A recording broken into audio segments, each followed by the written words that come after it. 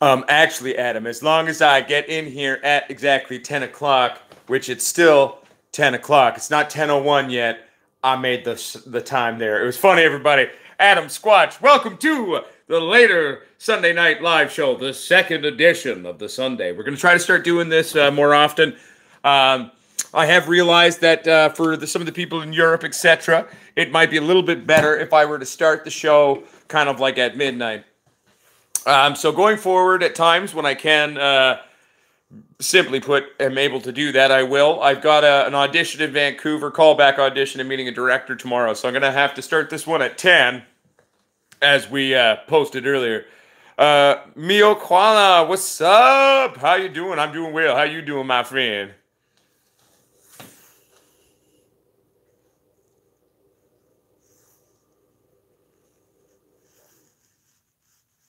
Oh, Chris Maddox, I'm just reading some of the older messages. That one was sent at 9:54, 6 minutes before the start of the show there.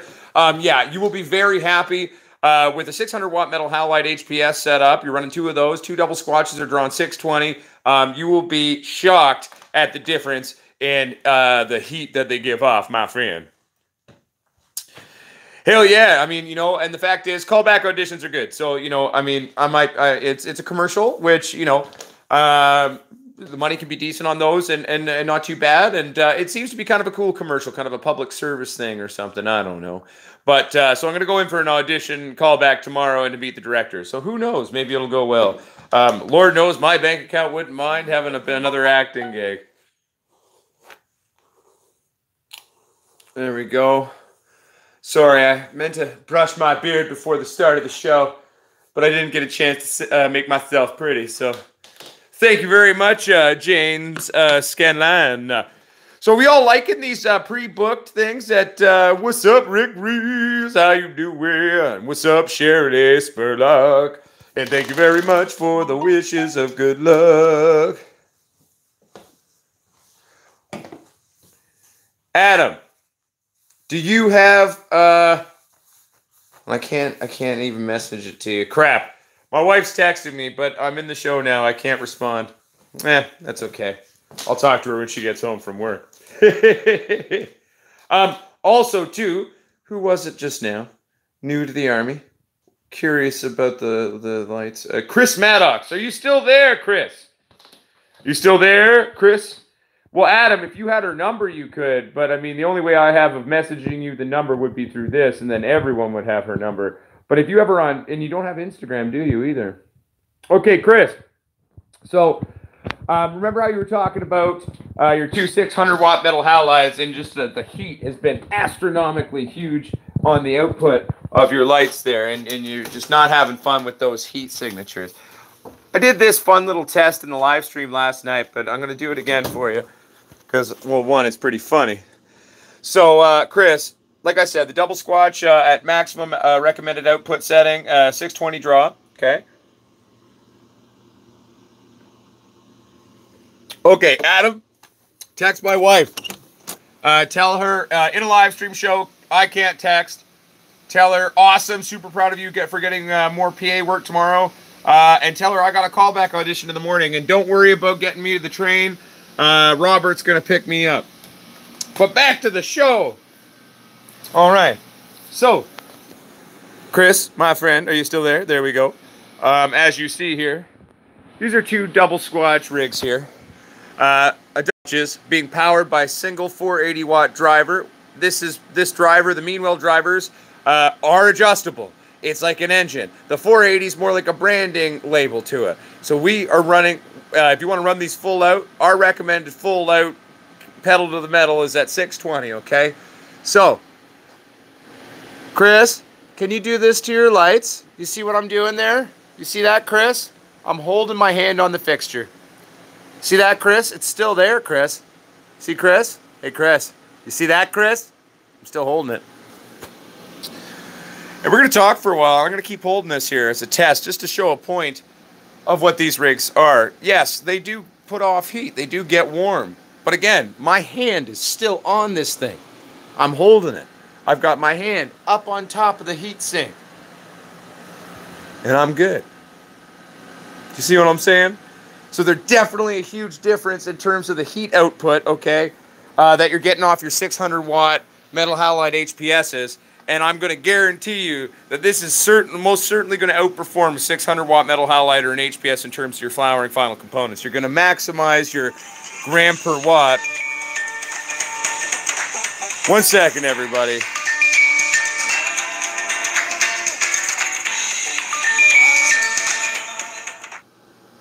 One second, everybody. No, I can't do it.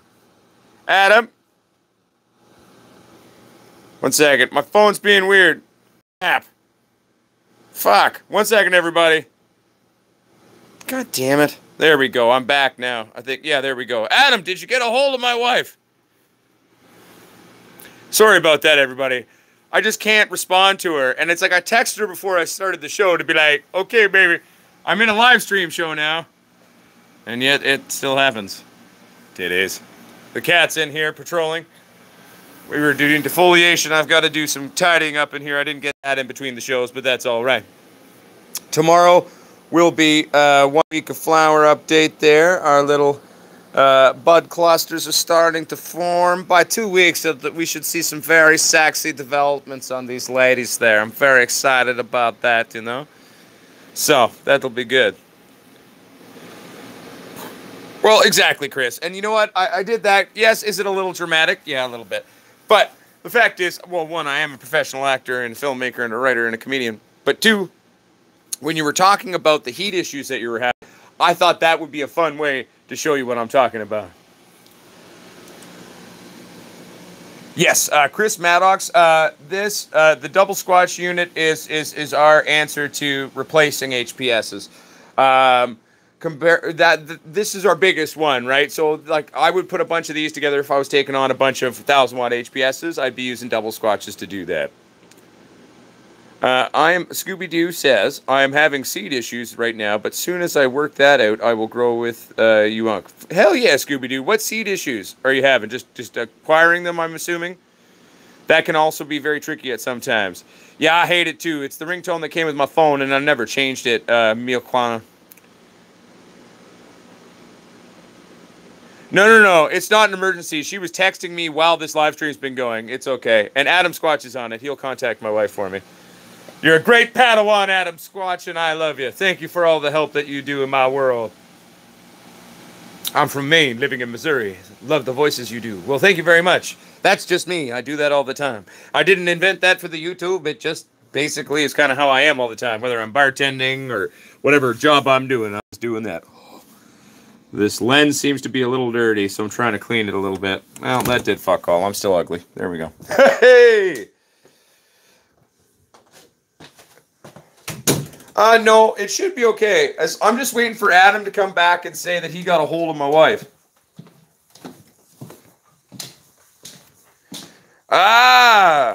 So it did get rid of it. The H2O2 did remove it.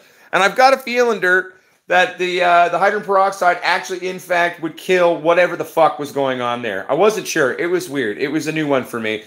In between shows, Dirt, everyone was sending me some pictures of some weird shit on his leaves that we were seeing there, and it was weird. Unlike similar to certain things, but again, kind of its own thing that I'd never quite seen exactly. But, you know, hey, there we go. KJ Grows, again, one day we will hopefully be eventually releasing seeds. We are doing a bunch of breeding on this run, so is Adam Squatch. Adam Squatch and I are working together to release one day when we can do it legally in this country. Right now, well, we're just legal medical growers with our permits, so we're just developing them for ourselves at the moment. But we do hope to bring seeds to market one day.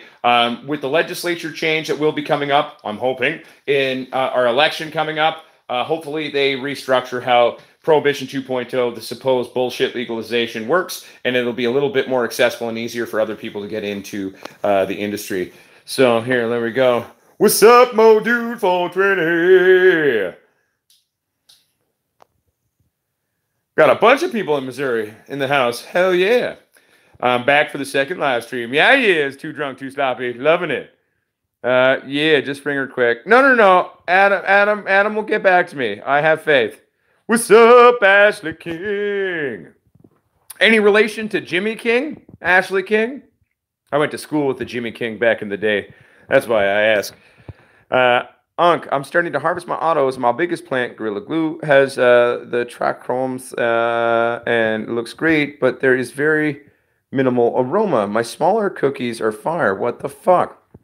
Well, milk, that could be a genetic thing that's going on. It could also be a functionality of certain things that were required during the growing of that, right? Because so smell and taste, one is good is having good genetics that'll have a good terpene profile to them in their phenotype. But also two, it is very much how you've taken care of the plant throughout the life of the plant. All right. So that's why that is also fairly important. So it could just be a genetic thing, though, right?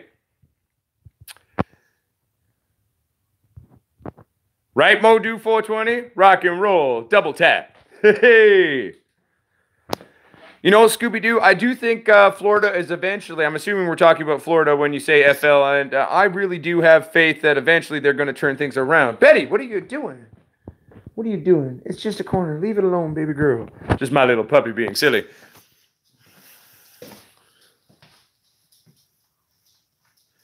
How do you regulate the watts in the wall? I don't want too many plugs plugged in. Help. Dylan Metz, can you please give me a little bit more information in terms of what your question means? I think I can help you definitely, but I need to understand your question a little bit better. What was the strongest strain you've ever grown? Well, I never grew this strain, but I've smoked it, and I've been trying for, 17 years to get it. It's a very coveted strain. It comes from BC. It's called Kootenai Gold. It is, to my knowledge, the strongest THC strain in the world. It has tested a THC saturation content of over 43% on certain phenotypes. This shit is absolutely insane. It's called Kootenai Gold. It's almost impossible to get. I've been working for many years to try to get a couple of seeds or a cutting of it. But eventually I will get that. One day, I might have to go up to Nelson and make friends in a bar to get it, to be honest. But there we go. White Feather Grow, Oklahoma in the hizzy. Welcome, White Feather Grow.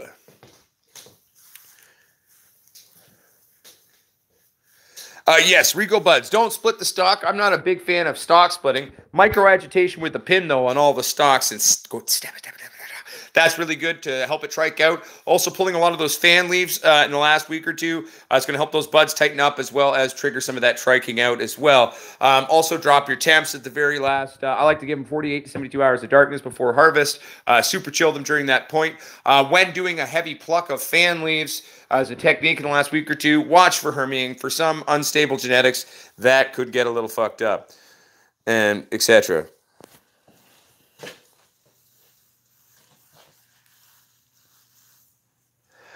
Well, Dylan Metz, it's not the wattage that you're drawing, really, that's going to be your issue. It's your amperage, okay? I don't know where you're from, but here in Canada, most breakers built into a standard home are 15 amp breakers, okay? So it's about your amperage draw that's going to trip your breaker, okay? Wattage has to do with, power, obviously, and what you're going to spend on it. But to put it simply, your amperage is what you're really going to want to look at. So, Dylan, you're going to have to check what the amperage rating or amperage draw of your unit is. Going with a 600-watt LED, like I'm assuming it's a blurple LED that's not like a true at-the-wall 600. If it's that, it's probably drawing 1.9 to 2.1 amps, which is a fart in a windstorm in terms of 15-amp breaker. So I wouldn't really worry too much if that's the case. Especially if you're just running some fans and all of that, I wouldn't worry because, technically, like here anyway, 15 amp breaker has lots of room on it too. So,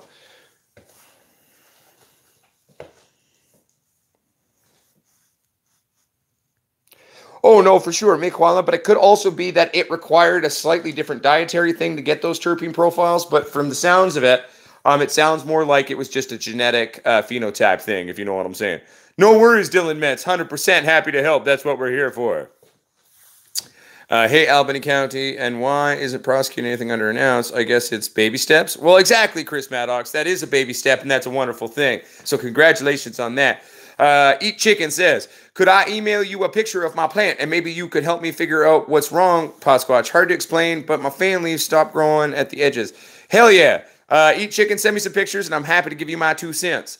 Potsquatch420@gmail.com.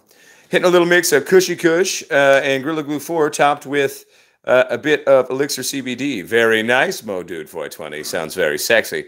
That's too much THC for me. I'm more about lower THC, smoking a little more if needed, so I have more control. No, I feel you. Too drunk, too sloppy. But the Kootenai Gold is just a thing of beauty. It's a natural freak of wonder.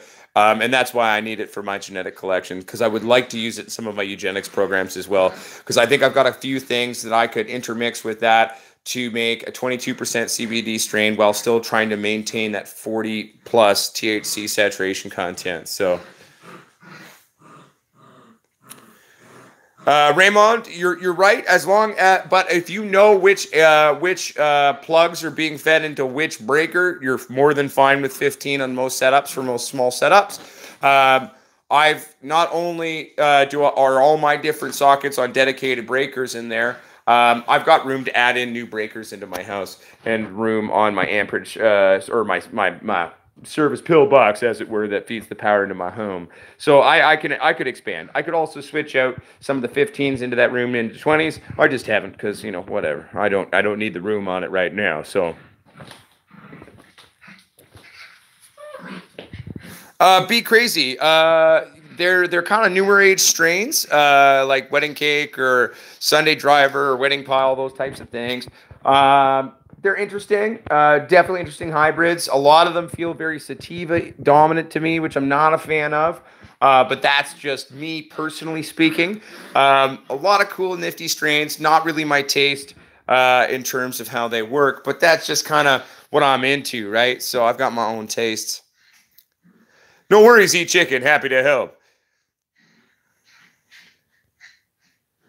Yes, Glenn Earsley, we've got 2 double squatches currently right now. We can take you in there in a minute and show you some of them. The other 2 will be here in a few days, and we'll be hanging those and getting rid of those HLGs fucking finally, and getting all double squatches up there to get some real weed titties happening. So, hey, I feel you, see, Kenny. Sometimes it's medicinal, right? Family life. What's up, Zeke Roderick?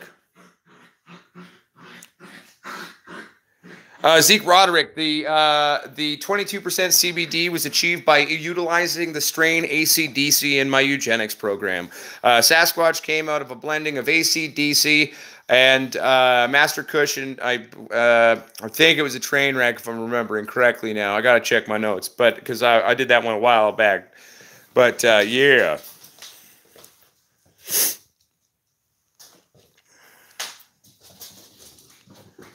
I've never grown grape ape, Chris Maddox, but I have smoked it, and I did enjoy it. I found it nifty. Oh, Adam, did you get a hold of my wife?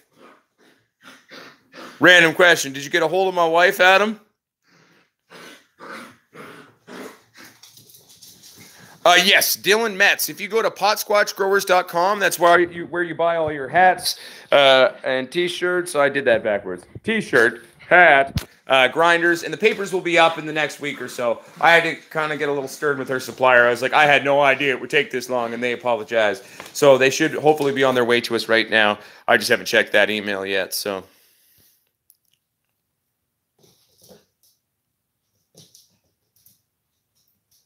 Mo Dude 420, that makes me very happy, because that's the thing, it totally works. Oh, sorry, Adam Squatch. Did you text her or did you call her, Adam Squatch?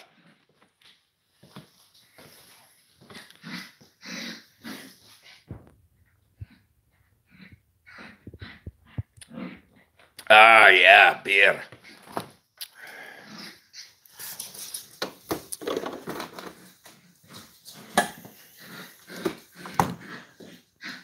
To be fair, I don't know where the like button is either. I don't know how to like anything here either, Glenn. So I don't feel bad.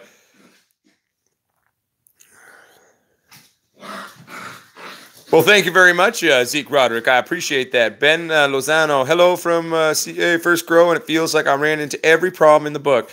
I had Hermes, pollinated girls, mites, stripes. I now know exactly what to look for. Got a couple of pounds of white widow. Nice! Did you get any powdery mildew or bud rot? Because if you avoided those, well, you definitely got hit fairly good for the first run. But hey, trial by fire, you survived. Good job. I'm proud of you. Adam Squatch, as long as she texts you back, it should be fine. It might be easier just to call her. I don't know. You know what'd be funny, Adam Squatch? Call the pub. Search the Dudney Pub's phone number and call there. It'd be funny. Scooby-Doo, we have currently already released 3 levels of grow light, okay? So Scooby-Doo, we don't just have giant lights. We have the little Squatch, we have the big Squatch, and we have the double Squatch. So the little Squatch is going to be the smallest of our lights, and that'd be the way you would like to go. Allison Williams in the house. What's up, Allison Williams? How you doing, girl?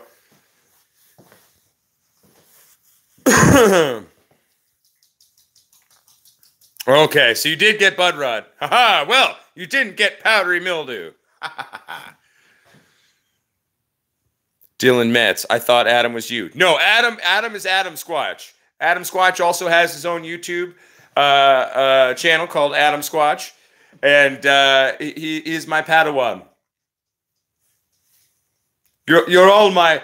I'm teaching all of you who asked me to teach you. But Adam and I have been working a lot recently together, and I've taken him under my wing and training him in the ways of the direct force. Just in case I get hit by a bus tomorrow, there'll be someone else to carry on leading the Potsquatch Growers Army.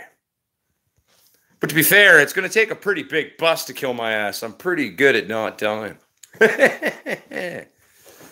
What kind of heater do you run during winter that won't affect flowering plants during dark period? Well, Dirt Madoff, any basic little space heater will work. You don't need to get it super warm in there. If you need to use an ambient heater, just get a tiny one.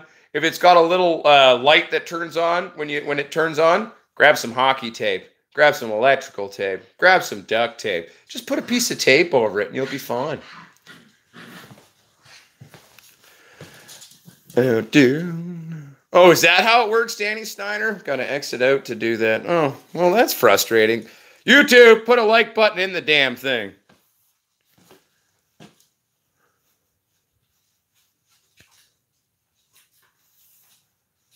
Robert Brisbois. Actually, if you want a genetic consistency to your crop, cloning is the way to go. And what you're talking about is if you want to do a perpetual style harvest from seed, it does take longer to get from seed going ready for your next crop, especially if they're not like if it's not a feminized seed, you got to wait for gendering and all of that as well. But if you find a phenotype of certain strains that you really like, keep mother plants. Stop chewing the cardboard box, silly puppies. Then keep the mother plants and take clones, because that is the best way in order for you to have genetic consistency. Yes, Dylan Metz, there is 3 types of light, or 3 grades of light. There is the little Squatch, the big Squatch, and then the biggest light, which is the double Squatch. The theory behind the double Squatch, it's 2 big Squatches being powered by a 480 Meanwell running at 620 watts at maximum optimum output.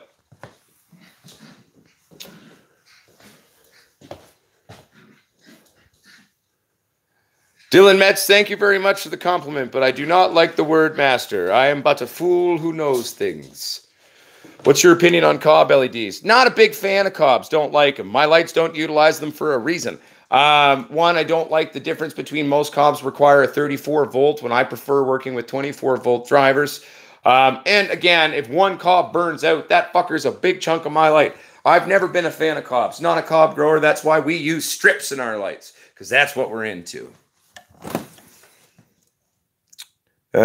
Need to bring you to the Cayman Islands for some relaxation and some good island herbs. Big up and keep up the good work. Soon email you some pics. Hell yeah, Andrew Rivers. And I'd love to check out the Cayman Islands one day. I'm definitely down to come for a visit. Christian Gonzalez. The big Squatches, I believe, are going for $309 USD. The double Squatch is $5.99. If you're looking for the lights, Dylan Metz, go to my website, scroll to the bottom of the page. The part about on the page about the lights and the link to go to buy the lights is on the very bottom of the page, Dylan.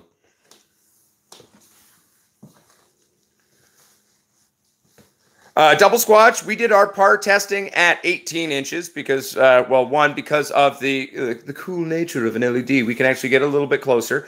Our core coverage on the Double Squatch for flowering is a 4x4 with a superfluous 2 or 3 feet on the edging there. That's why putting a couple of them together works really well. But if you'd like to see our PAR testing, okay, go check out the posted PAR testing chart on the community section of this YouTube, Peter North. You can see it there. Scroll down a couple of posts. It should be there.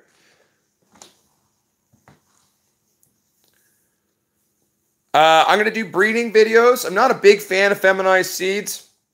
Dirt, if I can avoid doing it. Sometimes it's the only thing you can do to save a genetic. So in the future, I will do some feminized seed videos. For now, we're just going to do some basic controlled breeding in a main flowering area so as to not contaminate your entire crop, but still knock up a few branches of titties so you can get some seeds to start working and developing and stabilizing a new strain. MediGrow Australia just dropped in to say, hey, as I'm at work, I'll have to watch it later. Well, hell yeah, MediGrow Australia, but thank you for tuning in, and I much appreciation, and I hear things are looking up in Australia in terms of possible legalization and shit over there, so congrats on what's coming. It sounds sexy. Feminized seeds are all right.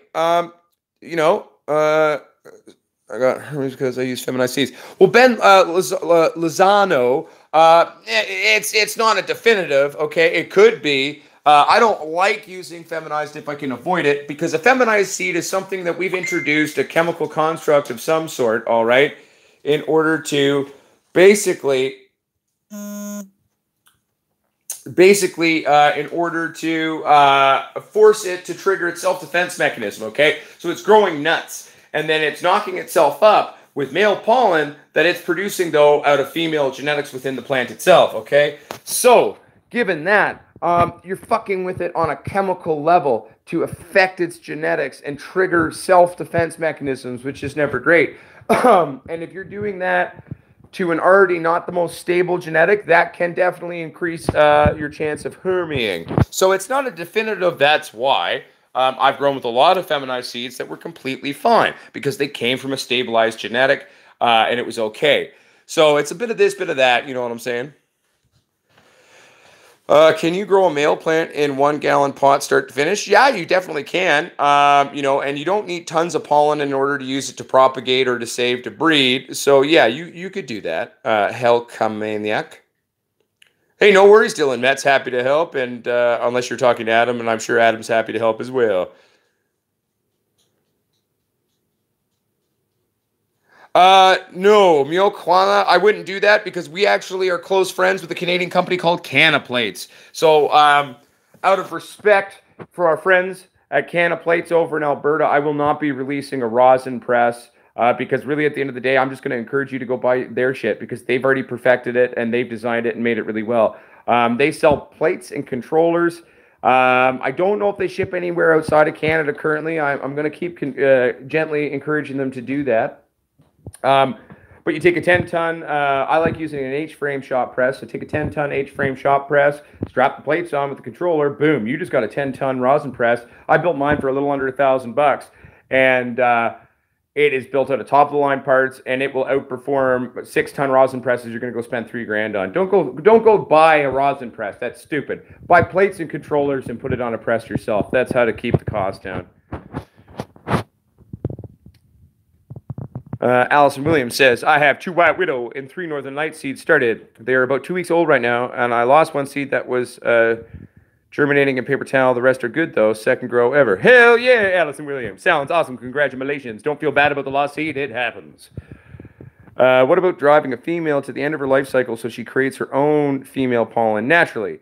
That would work too, Christopher Maples. However, you got to remember it's still a stress-induced genetics. So actually by stress inducing it in the long run actually is going to create, in my personal opinion on the matter, an even more unstable, more prone to herming genetic than using a chemical force, because a chemical force is adding in an exterior variable that is, you know, like colloidal silver and shit on there and into the thing to cause that, okay, which is actually forcing it to hermy, where if you can get a plant to naturally hermy on its own through natural stressors, I don't know, I just feel that that's going to make a strain that's actually even more prone to hermying than using something else. But that's just my humble 2 cents on the matter and my personal experience as a grower and a breeder. What about driving? We read that. What's their website? I'm in USA. Whose website? Milquana. I'm confused. What?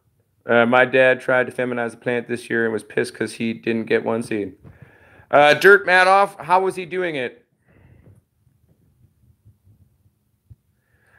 Christopher Maples, you definitely can do that, especially if you were to collect the pollen and do that. If you are going to be breeding a non-feminized seed with feminized pollen, you will not get 100% feminized seed. You got to remember that. It's all about basic genetic kind of breakdowns there. But you can definitely use that in eugenics and breeding programs as well.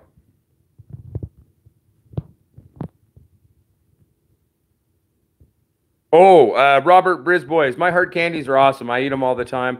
The only thing I'm not a big fan of is obviously, you're eating a lot of sugar when you do that. And, my teeth aren't great. So I got a big broken one I got to try to either get fixed or ripped out of my head. But simply put, they're really good. I really enjoy them. I'm really happy with how the RSO binds into it. I make a lot of the RSO now out of the sort of the leftover pressed bricks for making rosin. So that has actually really increased the strength and potency of RSO and just made it a really tasty, sweet-smelling, wonderful mix there. So we're actually going to be using some RSO made mostly from leftover hash pressed into rosin as well as flour that was pressed into rosin, and be using that to show everyone this week how to make kind of some green dragon, kind of an updated version of a Chinese old school sort of tincture utilizing high proof alcohol and RSO oil. So it's going to be pretty sweet. Raymond, let them dry out, let them settle for a bit. I'd give it a month or two, and then they should be good to go. Question: what's the best temp for 2-week-old plants in veg state? 21 degrees centigrade. I don't speak Fahrenheit very well, so ask Google. 21 degrees centigrade is the optimal, the standard average optimal temperature for most marijuana.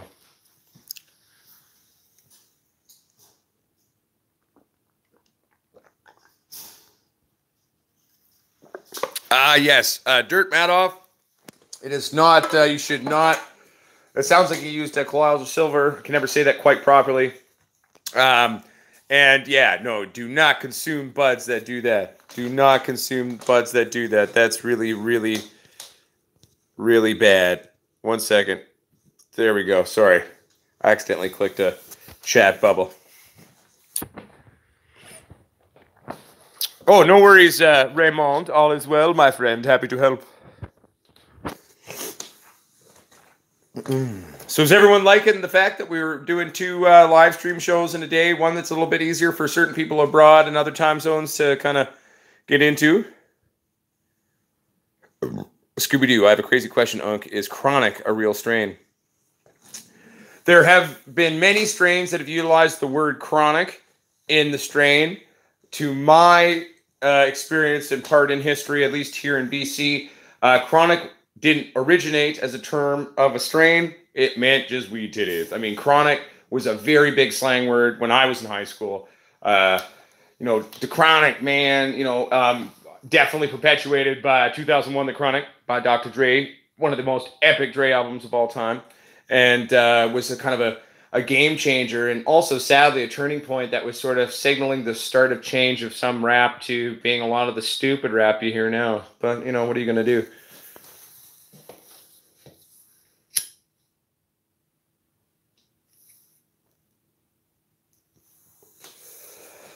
I grow a Sin City Sour El Jefe plant, and it's finished flowering, and as I was doing my trimming, I noticed some seeds. Will they be male or female? My buds turned out really good, really big.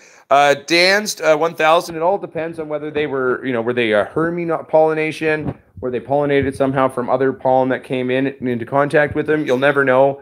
Sometimes a plant will have no signs of Hermying, and it'll give you a seed or two. I call those the gift seeds. Don't necessarily throw them away, because that doesn't mean that they're going to be unstable or even necessarily prone to Hermying. Gorilla Glue number 4 came from a Hermy accident. That's the origin of that story. So never throw them out. Just bear in mind the hypothetical possibility or plausibility of when you grow them out, and use that to help you. Colloidal silver. Thank you, Too Drunk, Too Sloppy. I appreciate the phonetic spelling. I never seem to be able to catch the live chat anymore, so I'm happy to catch one finally. Hell yeah, Allison. We're happy that you're here, too. You have been missed, my friend. Well, Dirt, I'm not going to lie to you. It sounds like he maybe just did a misapplication, would be my guess. But you never know. You never know.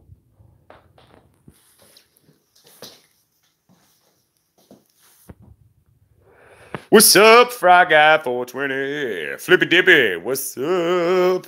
Thank you for liking that. Yeah, and I'm thinking on nights where I don't have to go into town like super early for a callback audition. Okay, I'll try to push the start time of this show a little bit later. Maybe if I can find the energy within myself to do it, keep it open till like 11 or 12. But oh yeah, that's one of the things I'm not very good at because sometimes I realize a lot of people kind of tune in and out of the show. So if you want to get your own Potsquatch Growers gear, you want to show us some support, you want to help us keep the lights on and keep things expanding and growing and going for all of you, well, check out PotsquatchGrowers.com. Buying the hats, buying the shirts, buying the grinders, buying the papers when they're available, and any other new products that we bring to market, that is helping us to keep the lights on. Also, to help us keep the lights on and keep the channel going, buy the lights. That helps both my company and Soul Strip as well. So check those out. Yeah, so you can find all of that through PotsquatchGrowers.com. Check that out, my friends. We also now have a Facebook group. If you want to check out the Facebook group, it's called the Potsquatch Growers Community on Facebook. Feel free to join. We have an Instagram now. I called ourselves on Instagram the Potsquatch. On Twitter, I couldn't type the whole thing, so I'm Potsquatch Grow on Twitter or at Potsquatch Grow on Twitter. And on Instagram, we are Potsquatch Growers.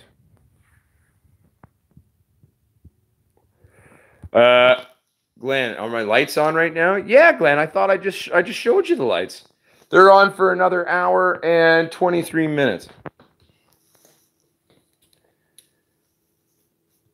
Ja, Markus Degen, das ist gut Scheiße. Gut gespielt mit deiner V-Titten. Yeah, buddy, congratulations, Markus Degen. Woo! Yeah, Texas Pete in the hizzy. Yeah. What's up, Texas Pete, baby? How you doing? UW Purple. Lucen Sherby. What does UW stand for? I've got a feeling probably no, because I don't know what the UW stands for. I've grown a lot of purples in my day, though. I love purple strains.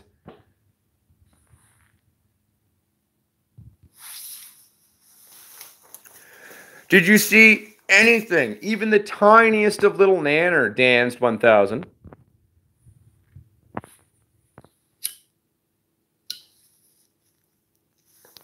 Okay, so like Washington State. No, I have not tried the University of Washington Purple. I've tried BC Purps. I've grown BC Purps. I have BC Purps. I worked with a lot of the proponents that went into the original GDP. I've worked with GDP. I love purple strains. I just never tried the University of Washington's Purple.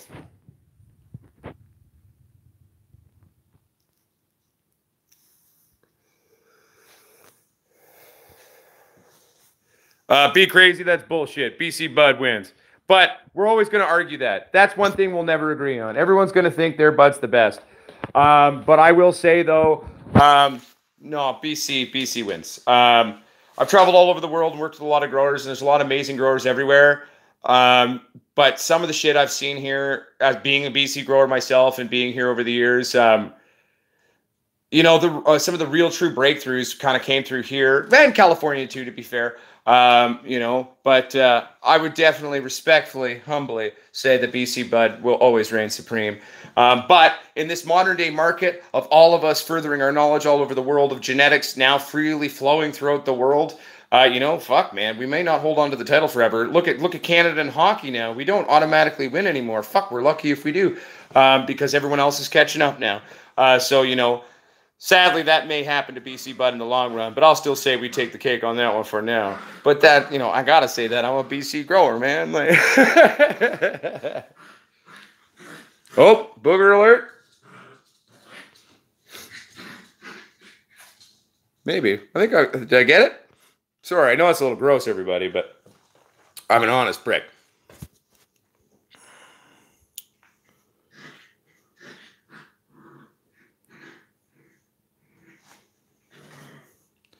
But be crazy. I heard that G13 was not developed in a university laboratory. My sources on the strain's history, it was in fact developed by the American military. Some of the stuff was sourced from a university, but it was finished in military labs. But again, who fucking knows? None of us will really know. We weren't there. We just have the hearsay that we've all been passed on of kind of all this random shit. But, you know, what are you going to do?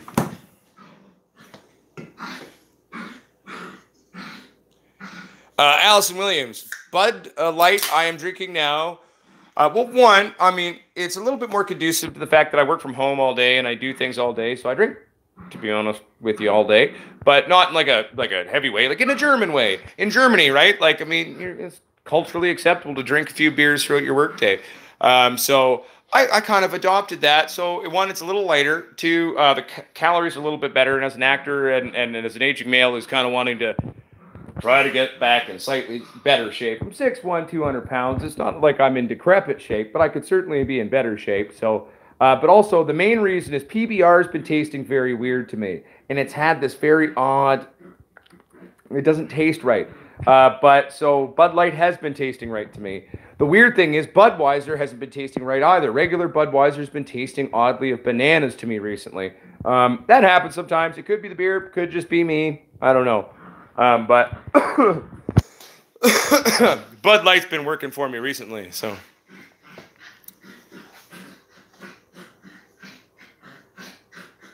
One second here. I'm trying to play catch up here.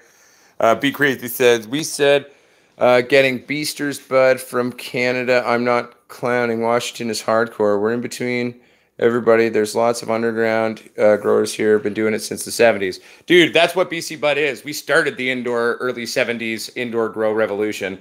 We had to. There's too much fucking rain here.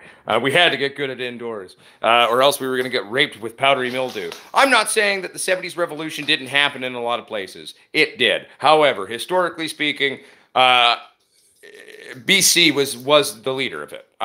We were doing it. We may not be the world leader now. I would still think that I think we would be.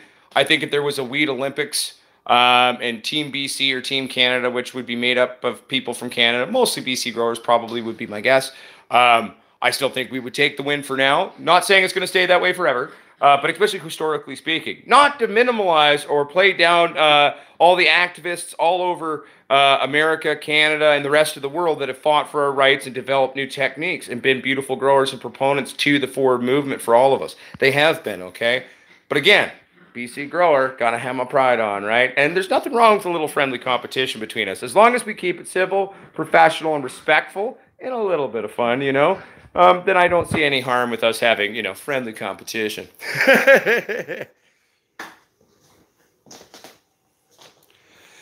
Ja, ich spreche ein bisschen Deutsch fürs Leben in Bayern für 2 Jahre und 6 Monaten. Also mein Deutsch ist nicht so gut und mein Deutschwörter ist kleine Deutschwörter mit English Grammar oder Kanadisch Grammar sprechen. Aber die deutschen Menschen verstanden meine Sprechen.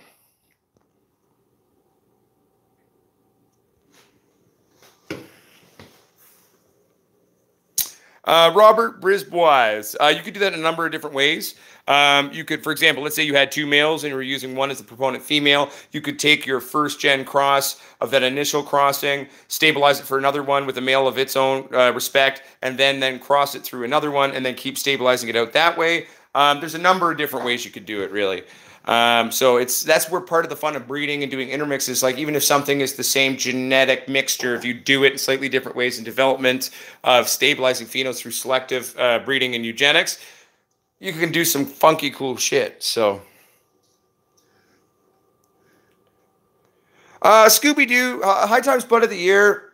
I used to put a little bit more value in High Times when I was younger. I think it was also too because things were a lot stricter back then, and High Times was really cool back in the day for me. As someone who's with where I'm at in my career, the fact is, like, how can they say best bud of the year? They're not testing or trying all the weed titties being developed in that year. So it's just the popular in thing of where they were, where they got to see it. So that's less important to me now. Especially as I've realized how diverse the world of growers and stuff everywhere really is. So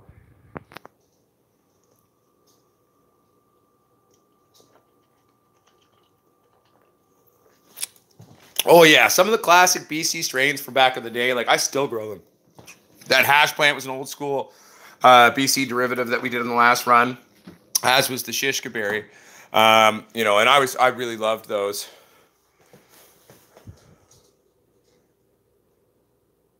Dankeschön, Magestigen. Dankeschön. Thanks, Bandicam. Oh, dude, Philip Garcia, they're doing really well. The one Afghani is like this tall. She's definitely taller than her father is. Allison Williams, BC Bud, it's a beautiful thing. I mean, in general, too, everyone and their grandma in BC grows pot now.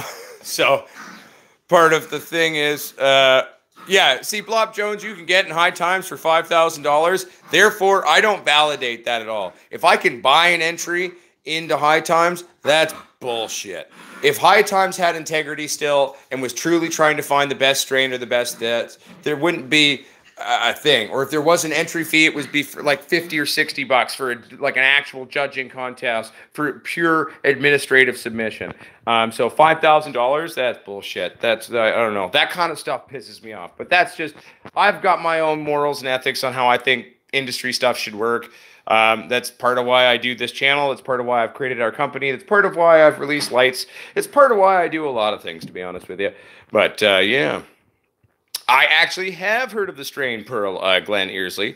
I think I've smoked it, but to be fair, I could have just been aware of it. But I do know for a bare minimum, I am aware of it, and that I've heard people talking about it. I don't know a lot about it, to be fair.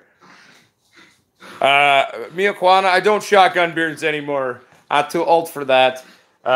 Just not my thing. But the fact is I can drink a can of beer if I want to, almost as fast as a shotgun. So, ask my wife. I can drain a 20-ounce pint in a couple of seconds. I'm not, so if I ever choose to want to ingest a lot of beer, I'm more than capable of doing so. Part of the problem is right now, I do have a broken tooth on the back end that I currently, I can't get fixed because I got other things to spend my money on. So I'm just kind of Listerine it and hoping for the best.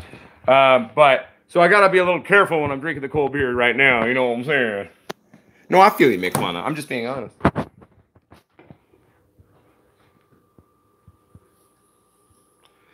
Dude, I remember the original UBC chemo, man. The UBC chemo was a fucking thing.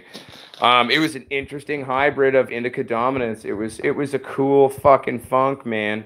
And she had a weird, funky, musky to her. I mean, she was a nasty bitch. I haven't seen a real one of her in a long time. I've had a lot of people say, oh, yeah, I've got UBC chemo. And I'm like, okay, let me take a look at that. Nope, that's not what that is. Because certain smells you don't forget.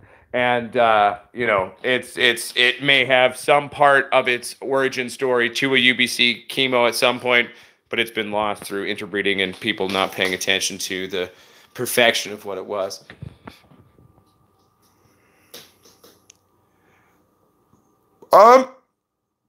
Hard to say, Raymond. Like, if you mean like a hash plant, hard to say, but a lot of indica varieties do hail from those climates. It could do fairly well. I'd be curious too, because like these Afghanis that I want to cross with this Death Bubba Kush, it'll be interesting to see how they come out, to see if they would work in a desert environment as well. It's always fun seeing what they can do. Philip Garcia. I'm sure it could do certain things. Feeding coconut water, I would say I'd be worried about the sugars in it for molding your soil out. And I've never done it, and I'm not really sure what it would do, to be honest. So I don't have tons of opinion, other than I have skepticism, but also intrigue, if that makes sense or helps.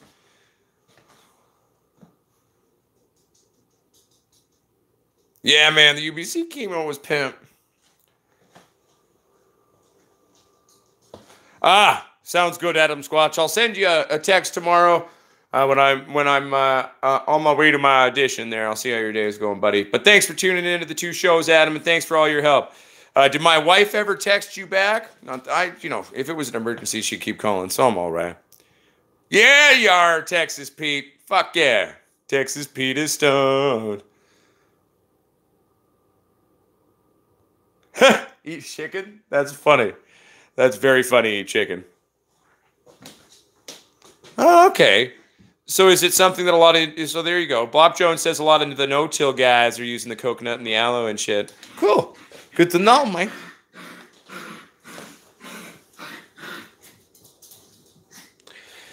Yeah, I mean, be crazy. I was growing some of the original old school bubblegum. Was it on the last run? No, it was on the run before the last run. And just the bubblegum. This bubblegum was an old school original from back in the day, and it came out smelling like exactly like Double Bubble. It was insane. It was just pink old school bubblegum smell. It was beautiful. Do I use molasses in the granulate form? I haven't, Milkwana, but I mean, I don't see why I wouldn't try it if I had some.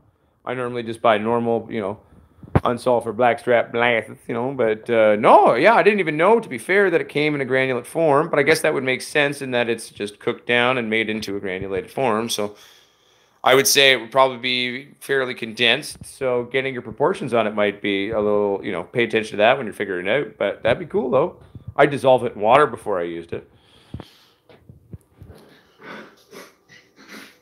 Okay, sweet. Thank you, Adam Squatch. I love you, buddy. I appreciate that. Oh, man. Mo Do 420. I remember the old school juicy fruit back in the fucking day, man. That shit was funky. Too sativa-y for my like in terms of effects, but, man, that smell and flavor, though, right? Like, woo. It was some tutti fruity shit. How can you tell if your flower girl got prego? The thingy that pops out the hairs is all puffed up.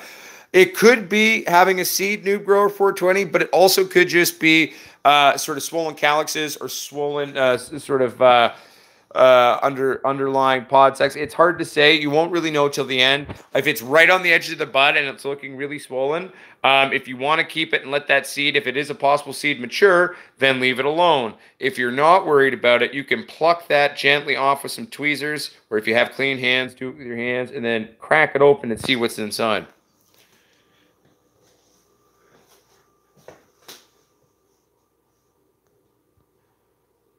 Damn, Dirt Madoff, that is some creative fuckery. I like it.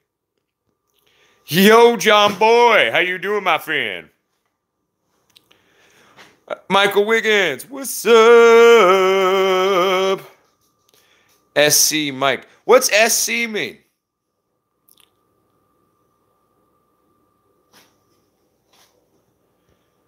AFPAC and the Old School Breeder Association, not aware of either of that. I am aware of the strain, or the old school strain hash plant. At least it's BC origins and derivatives that are from here. And we've been playing with. I just grew it. I've got some hash plant right here, and I fucking love it. That's what I was smoking last night's live stream. There we go. There's some hash plant right here. Beautiful fucking strain. Oh, I loved this shit. There we go. See if it'll actually focus for me. Of course, it's not going to focus. Sorry, everyone. I'm trying to focus it.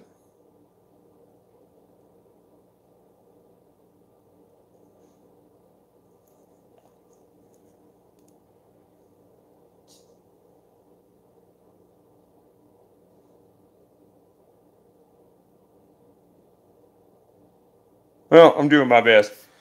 But yeah, this hash plant is effective.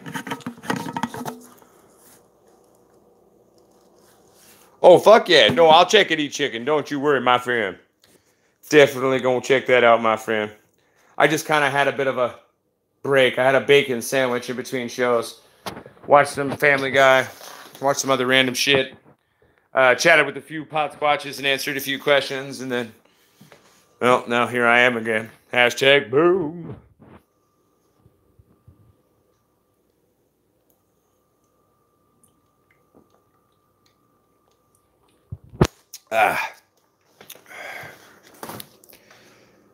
What's up, little red big smile? Howdy to you, my friend. Nice, says Moditz. Beautiful. Yes, says Scooby-Doo. Are you going to try any kind of comparison grow video against those who shall not be named? Marcus Jenkins, their light burnt out. That light they sent me that I sent to Renee burnt out 3 days after he got it. That light lasted for one run. I've since had at least 80-ish emails from people saying how their Mars crap burns out and is a piece of shit. So, the fact of the matter is no, I don't think I would, because their shit sucks. And it would just be mean. But if they really wanted us to, we would. They can try. I mean, I'm not necessarily opposed to it. I've got lots of room on my license here where I could do a side experiment. If they're brave enough, I definitely would, because my lights beat HLGs. So. I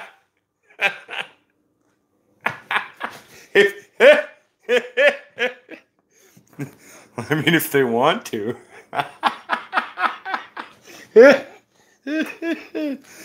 Oh, man. Sorry.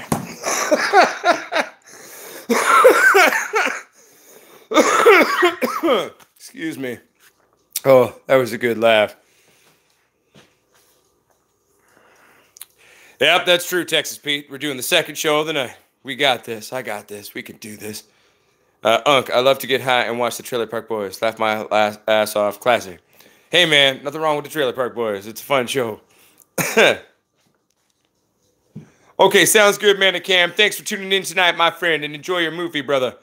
I will talk to you soon. Question.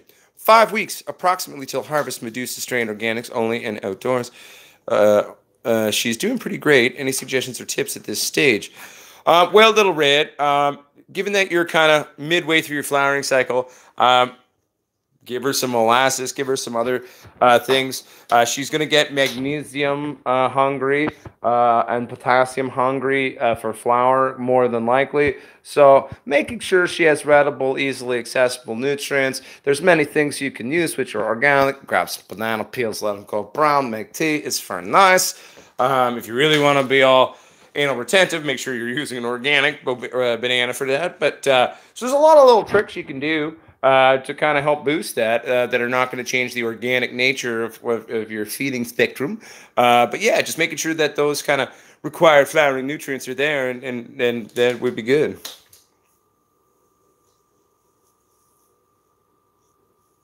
Oh, hell yeah, eat chicken. I wholeheartedly concur. And I also very much enjoy red-green, Mo, dude.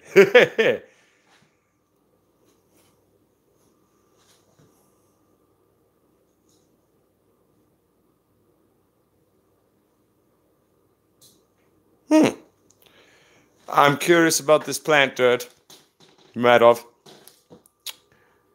Okay, 1 second here, everybody. I'm just reading. Super Thrive's great. I normally just like these, if I need a little bit of a boost, kind of like a Super Thrive would do, I just use rooting hormone and dissolve that in my water on with that.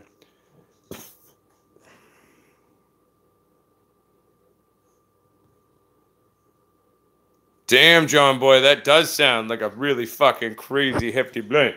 It sounds like something that's going to smack you in the head with like a baseball bat. Very sexy. Cold press hash become a thing of the past?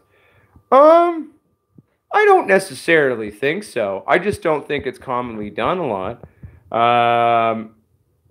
Because like I personally really like hash. I mean, I make most of my hash into extracts just because it's a little bit easier, sort of on the go a lot of the time, especially if like I'm out and about doing business and have my little Evolve Plus in my pocket, and then I'm good to go. Especially on sunny days, because I'm extremely photosensitive with the migraine, which isn't a migraine, it's my neuropathic pain that I live in. But so it makes it a little handier. But I love a good hash. I do like doing some cold pressing on my hash myself in the past.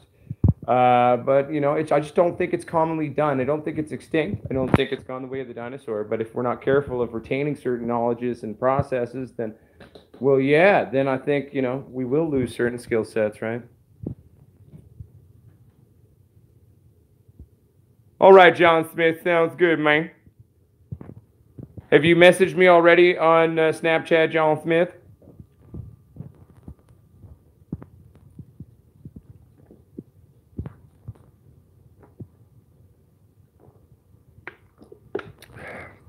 Hell yeah, little red, big smile. I love it. Like that. How'd you put it? So I got to get MacGyver and stuff, making a way out of no way. Well, oh, Ram ass, hi Potsquatch, one of my flowering plants stopped taking water, seems to be dying. That's weird.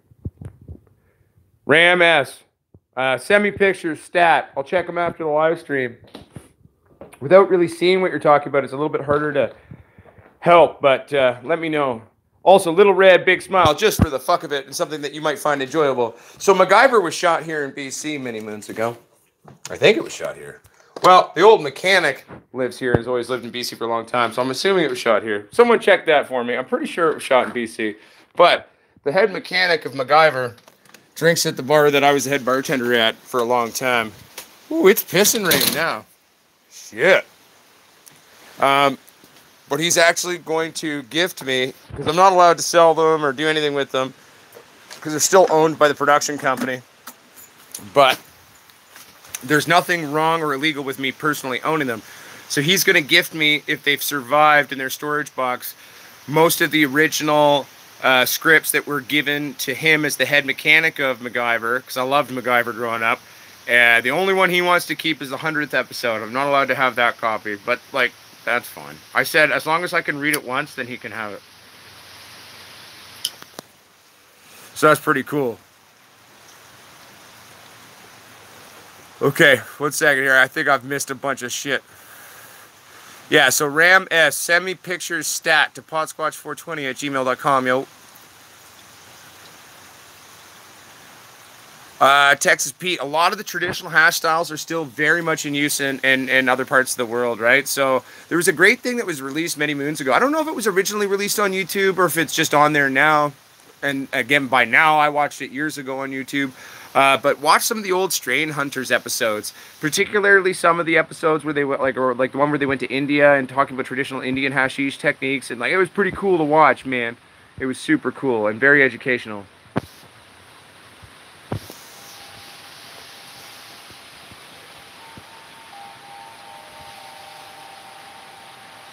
Hell yeah, Danny Snyder. You have a beautiful evening, my friend, and thank you for tuning into the show.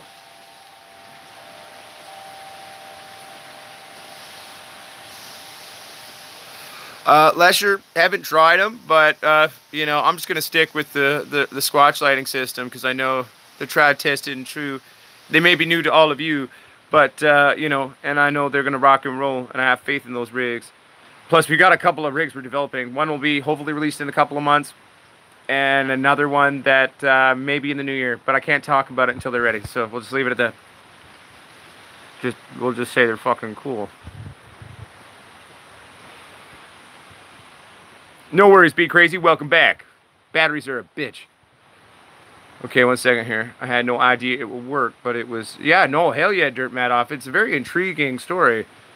I mean, obviously, all the sugars in that would definitely provide like a simple basic energy for the plant for show.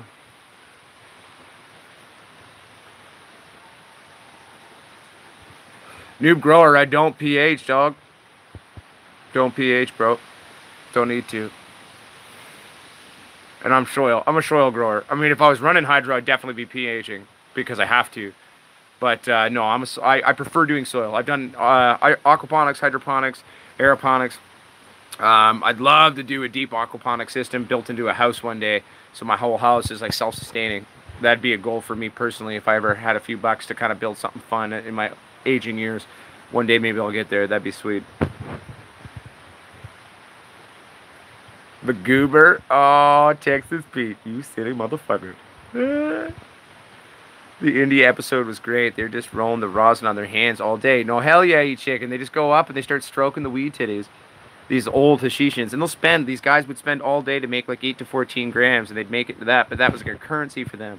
And each Hashishan kind of style maker, he would go out and he'd have his own fields somewhere in the mountains, and they were his fields and his strains, right? And it was like everybody like left each other alone, and that was kind of their thing, and then that's how they provided for their families and stuff. And these are just simple guys like farming out in the wilderness on a mountain, and then they go and they make hash all day, but they wouldn't even make a lot of it, right? Like, and that's how they survived, and that was really cool. I loved learning about that. It was super cool.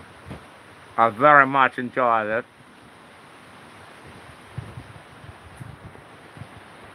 Modites, it was great to see you. Say hello to the baby from Uncle Potsquatch. Have a wonderful evening or day or night, wherever you're at, my friend. Keep it sexy, and we'll talk soon. Oh, I feel you, John Boy. I'm running a reverse osmosis system at my crib, so it's coming out like 2 to 4 ppm. And I don't even remember what the pH is on it. 6 point something. It's happy. I like it because I've got a realkalining filter that it's spitting it out pretty good at a decent kind of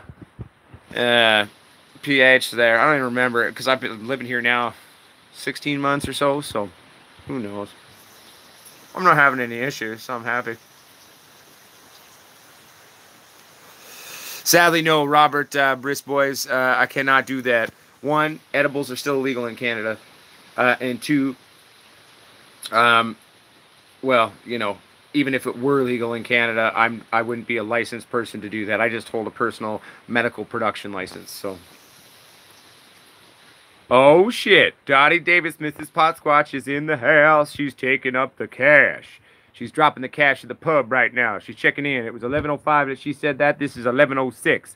Dottie Davis, do you still have the show on? Am I oddly with you now? Because the fact is, our pub, everyone, is very haunted. I should not say this if she's listening to this. It's probably not going to help. But we're all here. So Jenna, Dottie Davis, Mrs. Potsquatch, we're all here with you. The whole Potsquatch Growers Army that's on this live stream, at least, is here with you. So ignore the weird noises in the pub. Yeah, everyone, some crazy cool things happen at the pub, but I'll probably not tell those stories until she's done there, because that'd probably be nice. Sorry, honey, I love you. Scooby-Doo, pH can be important in dirt. If it's an organic setup that's self-maintaining kind of quote-unquote little system, you know, you should be okay if you've done it properly and not have to worry about that. When using synthetic nutrients in a soil-based medium, or also in doing cocoa or other things like such, you know, pH does become a thing or can be a thing. I don't really worry about pH unless I start seeing pH issues in terms of what's being exhibited within the plant itself. But other than that, fuck it.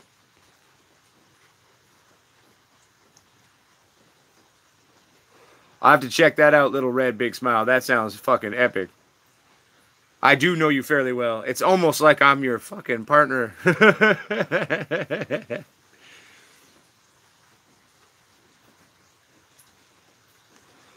Hey, man, John Smith, all I know is that I have I have results I'm very happy with, and I'm never ashamed to whip my titties out whenever there's a gathering of the weed titty grower people. I'm always very proud and happy to show what I do, and people are, you know, I hold my own. I stand where I stand, and I'm not worried about it, so we'll leave it at that. I love zombies in general. A zombie cookie would be fun, and 200 milligrams sounds like a good time. When I went to the Adam Sandler concert, I had 3 of my 100 milligram candies. Well, because I went for beers before, but then the line to get beer at the Adam Sandler fucking thing, it wasn't a concert per se. It was more of a comedy show with all the boys, and then they did some music and shit. But it was very frustrating for me because the fucking line for beer was like 100 billion feet, and I couldn't get beer, so I just ate 300 milligram candies instead. Chris Maddox, one thing, like if you get really bright screaming red stems, often that's a big indicative issue of a pH issue that is starting to become systemic throughout the plant. That usually is going to exhibit before it starts exhibiting in your leaves.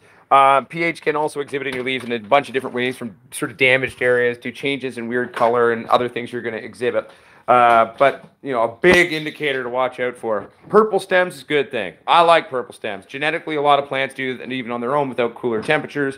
But often a lot of genetics, especially genetics out here in this way that kind of are more local, you know, when you're properly feeding them, you're giving them a bit of a chill, keeping them sexy, you get these bright purple sort of striations through your stems, and that's a good thing. Bright, screaming red often is very bad and indicative of pH issues. 1 second here. TOYR. Getting some nice clean rain out there, eh? Not like that acid rain that we get down in SoCal. No, yeah, I live out in the valley and out in the woods, Lesher, so yeah, no, very clean, beautiful water. I actually would love to eventually set up like a water collection system here. I had a bucket that I was going to use for it, but then our neighbor asked if he could have it, and he was like going to use it for watering his plants and stuff, and I couldn't say no. This guy had been kind of mean to us all the time, and I was like, well, you know what? Maybe this will be the olive branch where he'll start being less of a dick, so I let him have have it. It was a giant soy sauce container I got for free. I'm pretty sure I can find another one, so I'm not worried about it. Ooh, Nathan asks, it depends on what nutrient lockout or what your lockout's been caused, but this will help most lockouts. Get yourself some humic acid. This is called GPH Uptake by Green Planet. It's humic acid. It's a humic acid concentrate.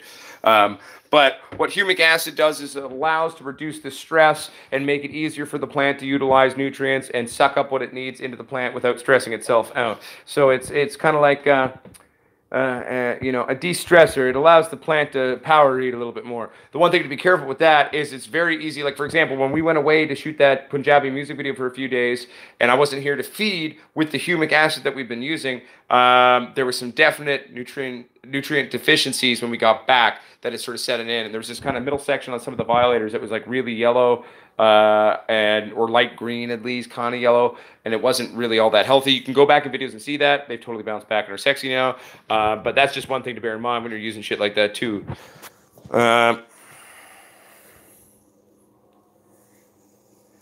Yeah, Durf Madoff, I don't know. I'd have to see it in person to believe it. The grafting of the cannabis to a tomato plant. I know you could make a branch of a cannabis plant live on a tomato plant. They're genetically very similar, and you could probably pull that off. I think there's something stupid, like 97-ish% genetically the same. So you could make a branch live off of it, but actually intermixing it that way, I don't think would work. I think it would just be like a weird Frankenstein of sewing like a head onto something. You know what I mean? Like tying it into blood systems.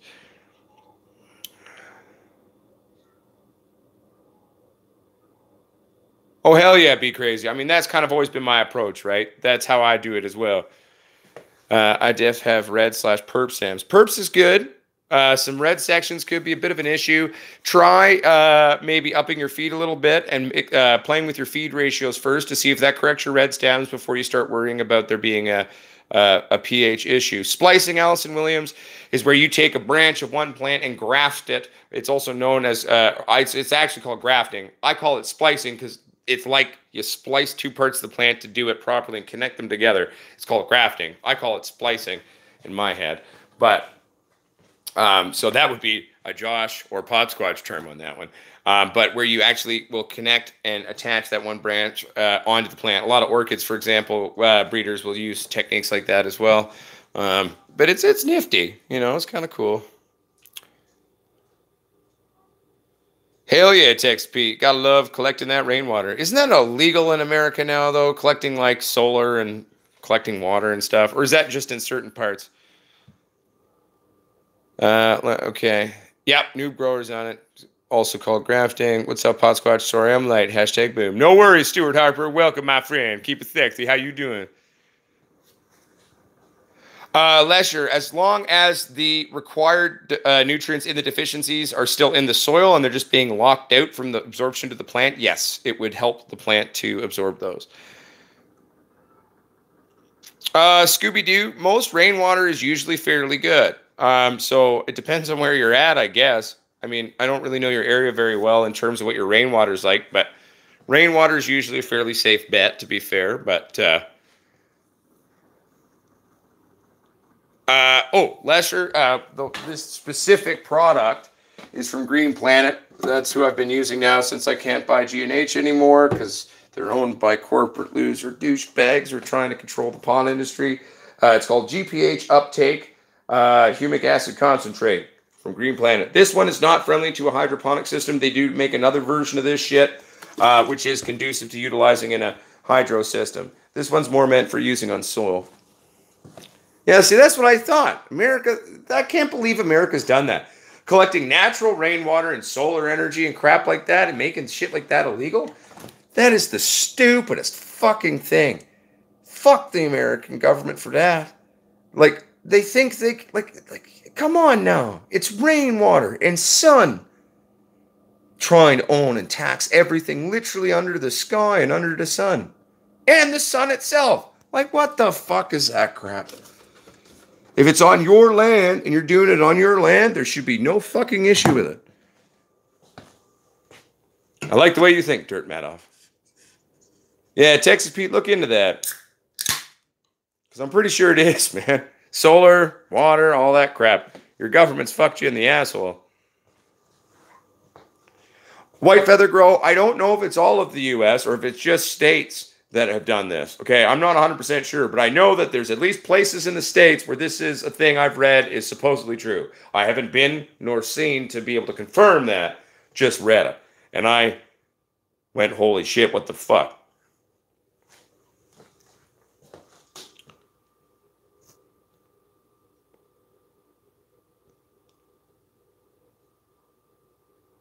Hell yeah, Stuart Harper. I'm stoked to see how the titties is stacking, my friend. Again, I got to get better at remembering to do this in the show. Any of those of you who are just joining us and you want to rock or support the Potsquatch Growers, help us keep the lights on. Check out the website, potsquatchgrowers.com. That's POTSQUATCHGROWERS.com for getting your hats, t-shirts, soon to be rolling papers, the grinders. That helps support us here at Potsquatch Growers, as well as you can find the link there to getting your very own Potsquatch family grow lights, brought to you by Soul Strip and released in co-partnership between our two companies. So that's the way to check that out. We also have a Facebook group, the Potsquatch Growers Community on Facebook. We have an Instagram now that's called The Potsquatch. We have a Twitter that's called at Potsquatch Grow, because I couldn't fit growers in the handle. Insta's Potsquatch Growers. I think I got all the thingies. I think I did. But there you go.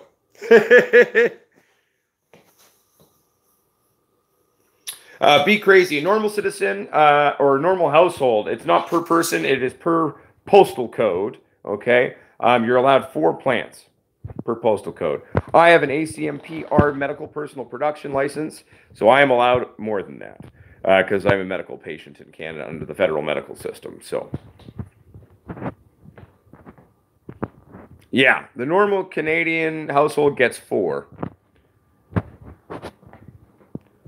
No, Chris Maddox, you can definitely use it in flour. I've never actually played around with it much. This is the first time I've kind of been playing around with it, to be completely honest with you. So, yeah.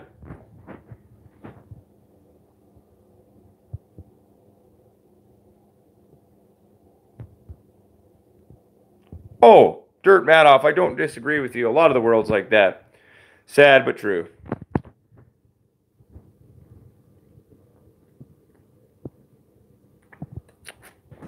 Oh, there you go. Well, where did I hear that? Because I'm sure I could have sworn I've been hearing that, like, and not just reading it, seeing it in certain places. But as we just covered it, a lot of mainstream media is utilized or manipulated in a tool or misrepresented information often to try to control a response.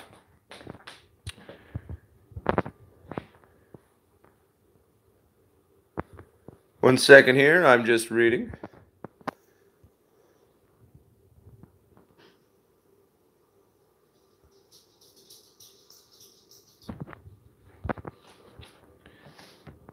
I don't think Advanced Nutrients suck. Their number one competitor is Green Planet. I find Advanced Nutrients are overhyped. I find they run a smidge, personally, a little hot for my liking. But in most circles out here and out this way, they are the preferred go-to. If I didn't use Green Planet and I had to pick something else, I would go Advanced Nutrients. I prefer Green Planet. I'm into Green Planet. I've been really enjoying the last few runs, been working with them and working with their different products. But yeah, if I couldn't, let's just say Green Planet all of a sudden stopped existing and I had to pick something else, I probably would switch to Advanced Nutrients, to be honest. So yeah, I don't think they're bad at all. I don't think they necessarily suck. I think they're a little expensive, but then again, you know, a lot of really good nutrients are, and people have a right to make money as well. So I prefer Green Planet, but I would, you know, I don't think they're shit. And I mean, I would use them instead of Green Planet if I couldn't use Green Planet, if that makes sense. Ah, okay, Texas Pete. Thank you for the clarification.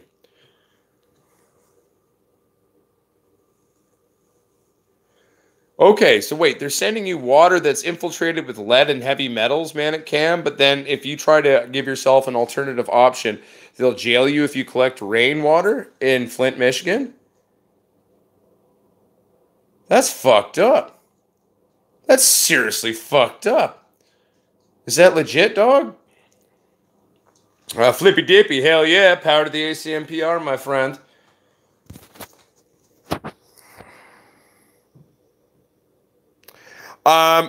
General Organics GO box. Is General Organics an extension of General Hydroponics? I'm pretty sure it is it not? Heavy 16. Is that a strain, Dirt Madoff? Heavy 16? I'm just asking.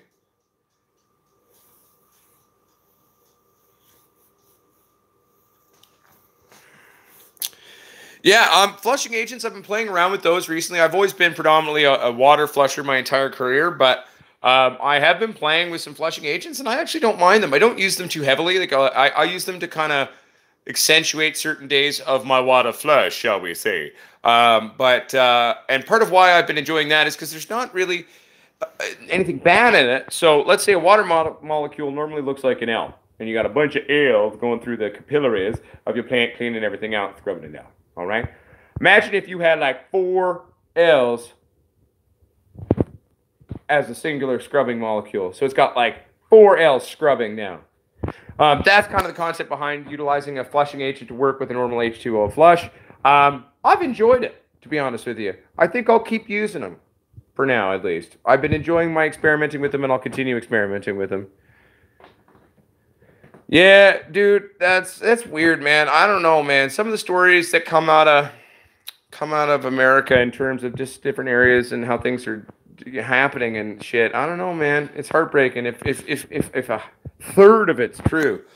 It's very heartbreaking to me as we as Canadians, we often, we're kind of like cousins to America. We're related, we're similar. We're not the same, but we're not completely different either. You know what I mean?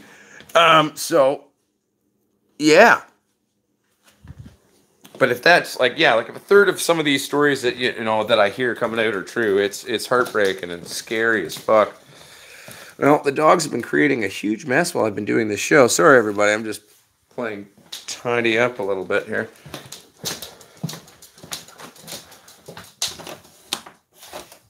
One second here. Oh, it's a Newt brand. Okay. No, then I haven't tried it. I haven't tried Heavy 16, and I'm not aware of their their products for the grows, but never tried it. Oh, everybody, also too, I would like to announce and congratulate the newest moderator of Potsquatch Growers. I don't know if Texas Pete's even realized that he's a moderator now, but Texas Pete, you're one of the moderators now. Congratulations, Texas Pete. Rock and roll, my brother.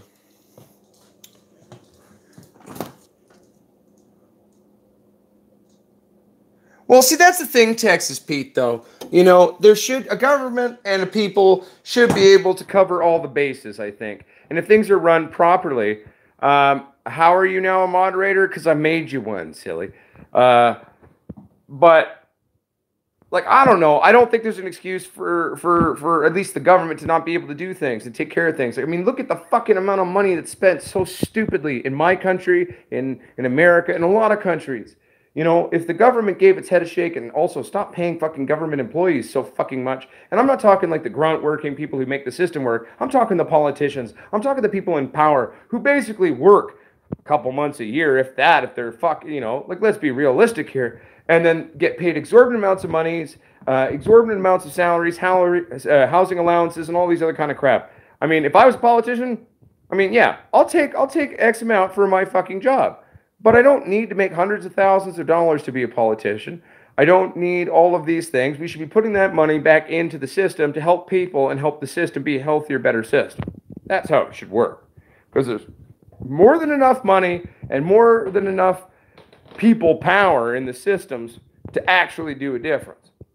But then again, maybe that's the reason why, I'm not a politician. I probably would never get voted in.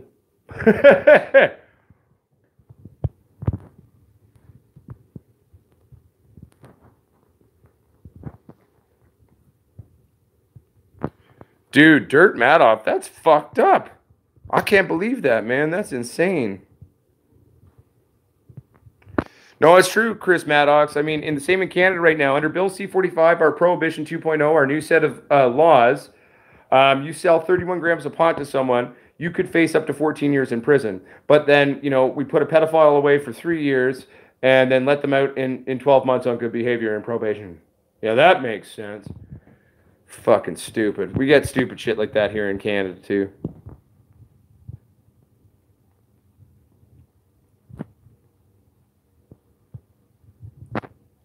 Well, you never know. If the zombie apocalypse happens, I'm ready. I've got a couple of my knives even. Wear them usually when I'm at home. You know, especially if I'm going out for a walk in the woods. It's my friend Fatty there. This is my normal walk around work knife, you know what I mean? Get business done. Very handy to have in your pocket, especially when you're working in the lab or the workshop. This one's more for going out into the bush a bit. But, yeah. I think I could take out a few zombies with that. Or my favorite bat. One of my favorite things too is for fun, you know, make zombie ready weapons out of random shit you find. It's kind of like being in a movie, right? Going to the workshop, make it a, you know, kind of a contest. Like, man, I got 40 minutes to improvise something, and anything I see in here, go.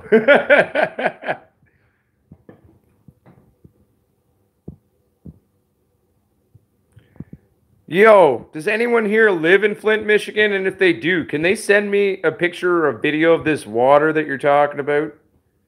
Hell, it'd be interesting for you to send me a sample of that shit so I could get that shit actually tested here in Canada from a fucking independent lab where I know you can trust what it's saying. To be fair, I could perform the test myself by a form of electrolysis, and at least to a certain point. Ooh, Christmas strain. I don't think I've ever really thought of a strain for Christmas. So no, I mean, I don't think so. I love getting stoned at Christmas. I love having drinks at Christmas and eating Christmas food at Christmas and Christmas baking and food. I love friends and family and shit and stuff, and I love cooking for people. But I don't know if I have a specific, Christmas strain and something that I love, but.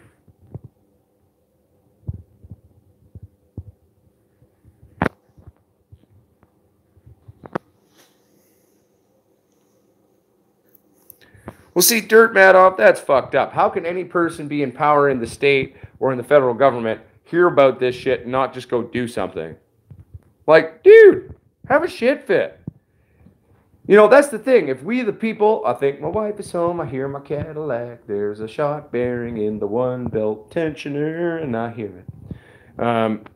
But it's like, if we all unified as the human fucking race, man, we could overthrow crap and change this world over fucking night.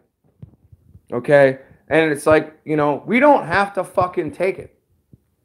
I'm not saying anarchy. I'm not saying pull a coup. But I'm just subtly saying here, if we unify and stand up, things will change. Enough of us just have to say, we're not going to fucking take it. We're not going to take it anymore.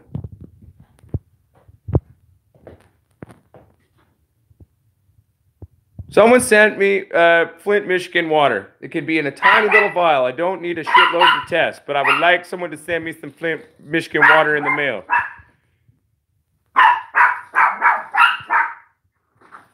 No, thank you, Dirt. I appreciate that. Welcome home, Mrs. Potsquatch. Thank you. Did you know that the American government is poisoning the people of Flint, Michigan? It's been 4 or 5 years now. Heavy metals and tons of lead and everything like that. Yeah. And nobody's done fucking shit about it and holding it accountable. Like 80% of the population was poisoned before they even found out. Oh. That's our government, man. So the people of Flint are going to send me some water because I'm curious to test it. I want to see what's actually happening. That is pretty crazy. That's super fucked up. Manic, if you got a picture of that Flint, Michigan water, send me it to me in an email.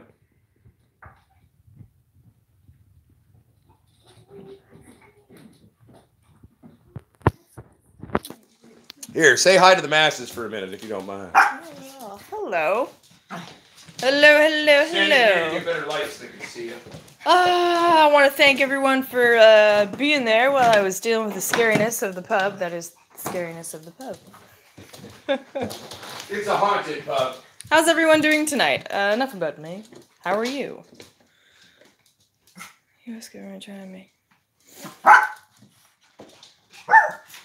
Yeah, I find it weird that the government is trying to, like, really I get cracking down on guns and stuff, but people are under the impression that they're going to be taken away. That'd be kind of terrifying. We have really strict gun control in Canada, but per capita we have more guns. Yes, the pub is really haunted. There was one night, Mr. Potsquatch and I were closing by ourselves there, and he said, "I'm going to the bathroom." I said, "Okay." I was done. I was a cook at the time, so we finished at different times. So I was just chilling, and I heard footsteps above me, and I thought that maybe he went to the offices. And then he came out, and I was like, "Were you upstairs, like, doing something?" And he's like, "Nope, just came out of the bathroom." And I was like, "Oh, right on." It was this very quick-paced walking, and then it just stopped. It's kind of weird. Nice. Dude. Hey. Aaron Brockovich. Was that about Michigan? I was going to say, wasn't that the whole Aaron Brockovich thing about that? Or something like that? Similar area? Yeah. I haven't seen that movie in a really long time, and for some reason the details have escaped me. Well, I saw it when it came out. Yeah.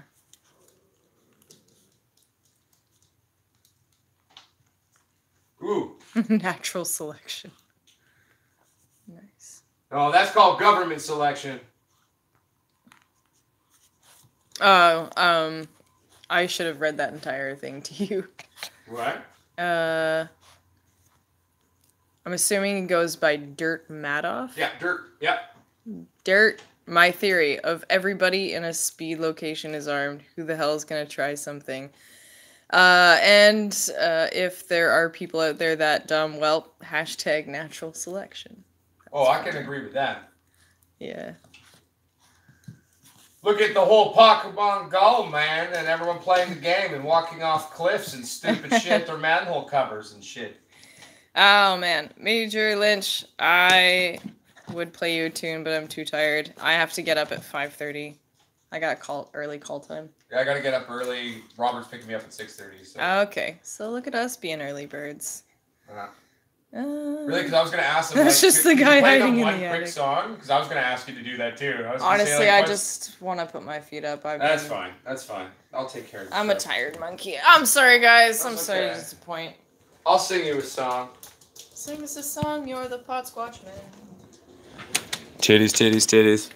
Oh, titties, titties, titties. That's marijuana titties. This is about weed, not breastises. We all got titties, though, too. Mine are fairly hairy. Yeah, you know. That's my song. Okay, I'm back. Let's read some shit here.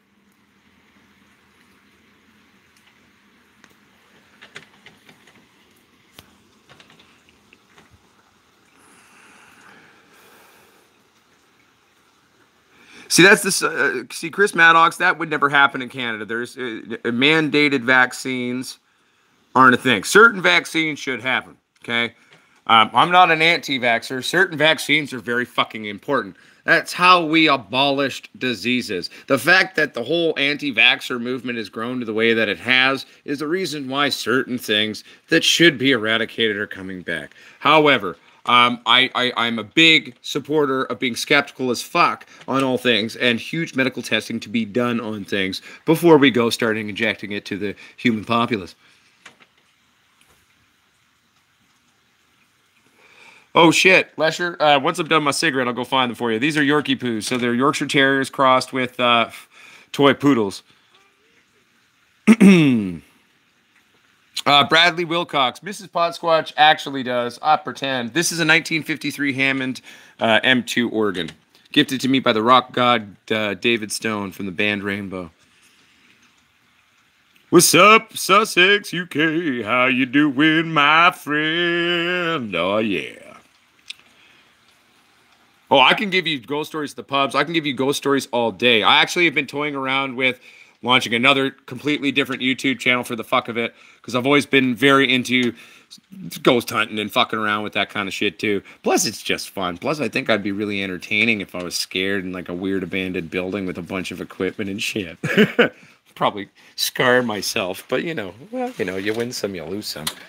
But all right, do we want to do a story time with Potsquatch instead of a story with Mrs. or a song with Mrs. Potsquatch? Do we want a ghost story there? I could do a few quick ghost stories if everyone would like. Load their bongs, have a hoot, and I could tell you a ghost story.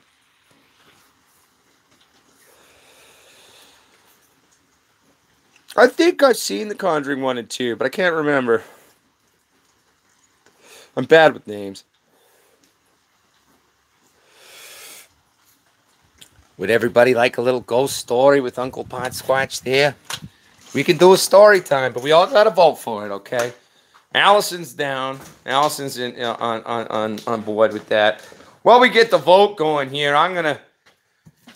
Well, Stuart Harper, I got some really fucked up stories to tell you that actually happened, so let me roll a joint. I think we need some hash plant for this one. Let's roll a little bit of hash plant here.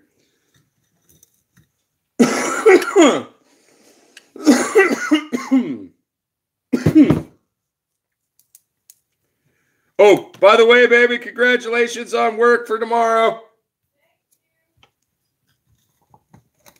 One second, everybody. Let me roll my joint. We'll do story time. I'm a storyteller in a sense by trade. I'm an actor, writer, comedian, but like storytelling, the power of storytelling was something I always very much studied in school. And in terms of my performance art, I've always very much enjoyed. And telling stories, I mean, I'm the son of two priests, for fuck's sakes. I mean, what is preaching really, right? So, let me get my joint rolled here. And we'll do a story time with Uncle Potsquatch on some ghosts. Some ghostesses.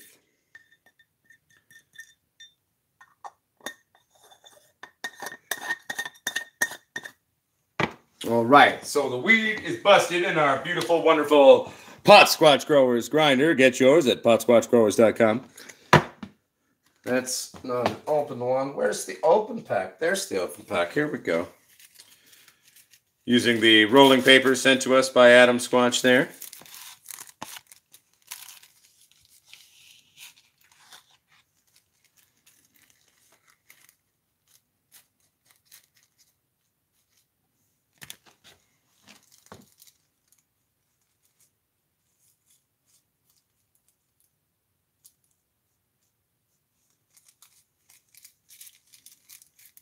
One second here, everybody. I'm almost done rolling my joint, and we can play story time.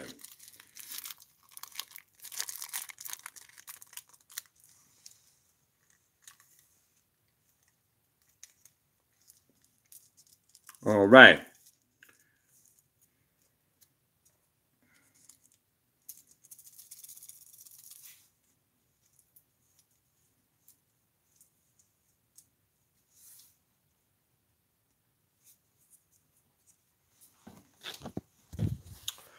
All right. Peace out, dirt. Rest well, my friend.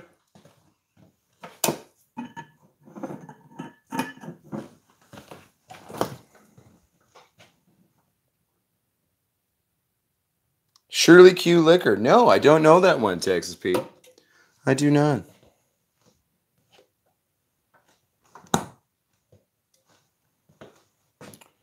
All right.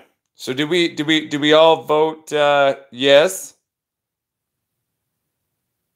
What smells better than it tastes? John Smith, a nose. All right, so we're saying, see, you know what? Hash plant, I got some hash. I could have put some hash in there. I could have put some rosin in there. I could have put some RSO oil in there, but I didn't. I could have put some CBD crystallate too for fun, but I didn't. But so, are we doing story time now? We're on board with that? Well, let me pound this beer to make it extra fun. And then we're going to grab another beer. And we're going to go sit outside in the rain, in the smoke pit, where the lighting is slightly more ominous. Or at least we'll go with that. Yes, that's right. Stoners, pack your bongs. Stoners, pack your pipes. Stoners. Right. I meant roll You'll join us. And then we're going to tell you some scary ghost stories, all right?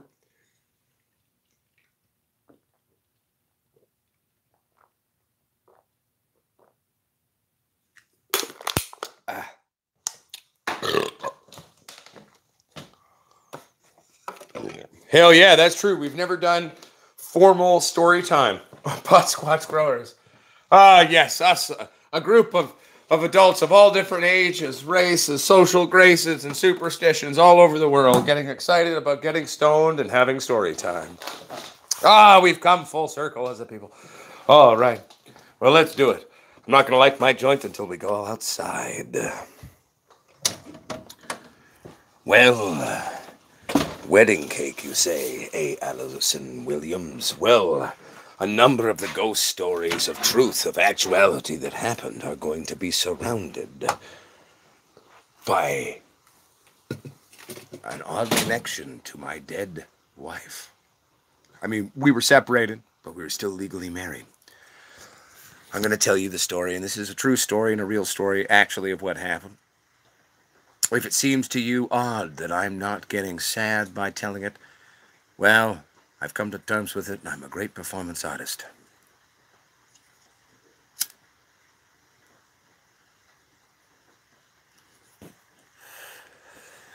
I'll tell you, Potsquatches, it was a little over a year ago. I was working at the Dudney pub, and it was a bit of a weird night. Things were being a little bit more active than usual. But not too bad. Just a weird energy in the air, more so, I would say. Anyway, I went out for a smoke break while I was bartending at the Dudney pub, the Church of the Blues. And I was sitting there having a cigarette, and I looked down at my phone. And I saw this picture of what looked to be like a Photoshop picture of my ex-wife. And I figured, well, it looks like someone has stolen her picture. I should go to her Facebook page to see if she has a picture like this, and then if she does, I should let her know. At which point I went to her Facebook page and discovered she was dead. Her Facebook had been turned into a memorial. I was still technically legally married to this woman and the legal next of kin, but somehow she had died and I didn't know. At first, it seemed a little surreal. I seemed a little confused. I walked back into the pub after said cigarette wondering, is this real? Is this the thing? And that is when things in the bar started going amok. I was bartending, and all of a sudden the cable was going out and lights were being weird in the pub and all the equipment for the band was being weird. And then all of a sudden, a martini glass, 3 slots back on a slider rig, like old school bar style, flew out at my head and just missed me. Hit the floor, but didn't break and bounced back up, and I caught it. This is an old school martini glass. It was astonishing. I had 9 people at the bar watching this, and they went, holy shit, did that just fucking happen? I kept getting weird phone calls to the pub, and no one was there. And just a weird sound on the line. And that was weirdly odd to me, because that had never really happened before at the pub. And then, the other Josh, who worked in the back of the house, comes out to the front of the bar, and he comes up to me very aggressively, and he goes, "Did you just throw a fucking bucket at me?" I said, "What the fuck are you talking about?" "Well, I just asked everyone in the back of the house. Nobody threw the bucket at me. Had to have been you."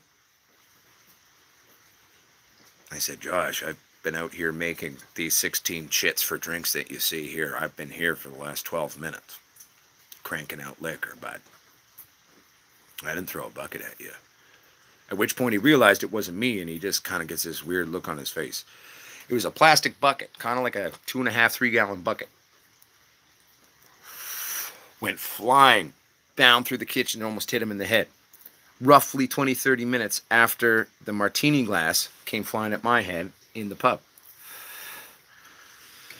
So anyway, then the terminals crashed, and we couldn't get them to reboot for the longest time. The ATMs were down. Everything was just fucking up all night. So, we get through the night. It was kind of closing time.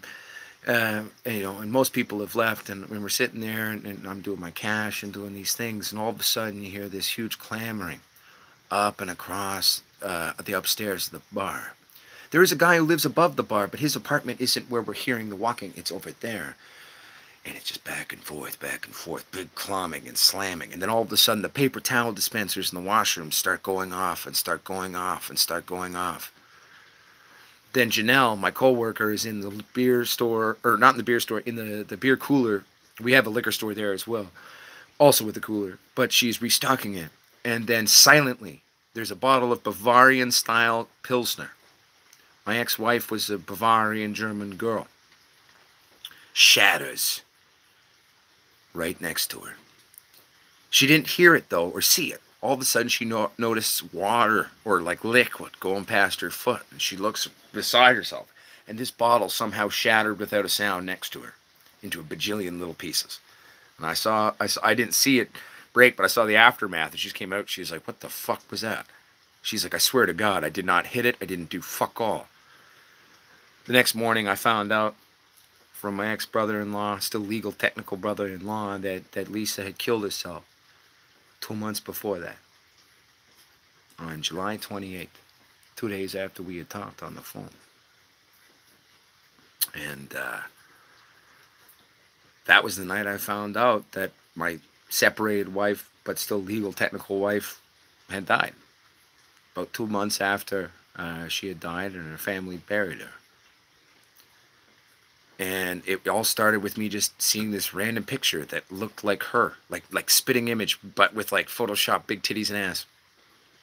She didn't have big breasts or a butt. And I was like, that's fucked up. Like, I legitimately thought this picture was her. The reason why I shared that these stories of ghosts will have a connection throughout Lisa is because I have a number of stories to share from our time together of things that me and Lisa experienced. It all starts first when we lived in a little house in Holland, in Utrecht. The house we were living in had been a squat for many years, but my friend had been the squatter living there, and then there was a fire. And then through the fact that there was a fire at this house, which the firefighters could never figure out how it started, fixed it. And because of all the money he put into the house, the state awarded him the property. So, before I moved into this house and lived there for 3 or so months, 2 or 3 months, I think we lived there. About 3, probably. I had been there a few years before that. And I had been sleeping and staying the night there at my friend's house. I was sleeping in the living room. Now, I'll be honest with you, the living room was already creepy because all the light bulbs in the living room were red. So, you know, that has already got a fairly ominous feeling to it, you know what I'm saying? I woke up in the middle of the night, unable to sleep, and I looked up, and there was this driftwood, this big piece of driftwood on the wall my friend had put there years ago. And I knew it had been there for years. He sent me pictures when we were teenagers when he got it. Like, this thing did not have living bugs in it. I shit you not. There was hundreds of these weird little jittery moving black little weird bugs. All of a sudden, it just started erupting out of this thing all around the room. And I'm sitting there, and I'm stoned, you know, like, and I'm sober, like, I hadn't drinking anything, and I just woke up in the middle of the night, and I'm smoking this joint, watching all these things, and they start jumping around the room. They never touched me, but I just sat there watching this, and I'm like, I don't know if I'm having, like, an acid flashback or something right now, but I only did acid once, and I didn't even hallucinate, so I think I'm good. This is fucked up. The next morning, I brought it up to him, and he started laughing at me, and he goes, oh, yeah, you know, that's just a thing that happens. That's all he would say to me. Anyway, long story short, I forget about that. Years go by, I met a German girl, I moved back to Europe, and I'm fucking married. My buddy wants me to come MC for his company and do it at drum and bass and jungle shows, so we come and we move in and we rent a room in this house. A weird thing about this house is couples would fight in this house, tooth and fucking nail. They would fight horribly. And then they would leave the property and get like 20 or 30 feet away, and it's like, boom, this black, ominous shit was lifted off them. They couldn't even remember why they were fighting. Second they got back to the house, within an hour, they'd be fighting again. There was something, I'm a bit of an empathic, kind of shamanistic type person. I'm very sensitive to things, but I got a good sort of personal shield. But there was something in that house. I first met it that night when the bugs were jumping out of the wood that was years old. There's no way. I checked it the next day in the light. There was no bugs. There was something in this house. And I believe that it was what caused the fire in the house. Now, we started having a lot of really weird shit happen in that room we were staying in. Not only the fighting, but also just sort of this ominous oppression. It was hard to even get yourself to do anything or feel uplifted about anything.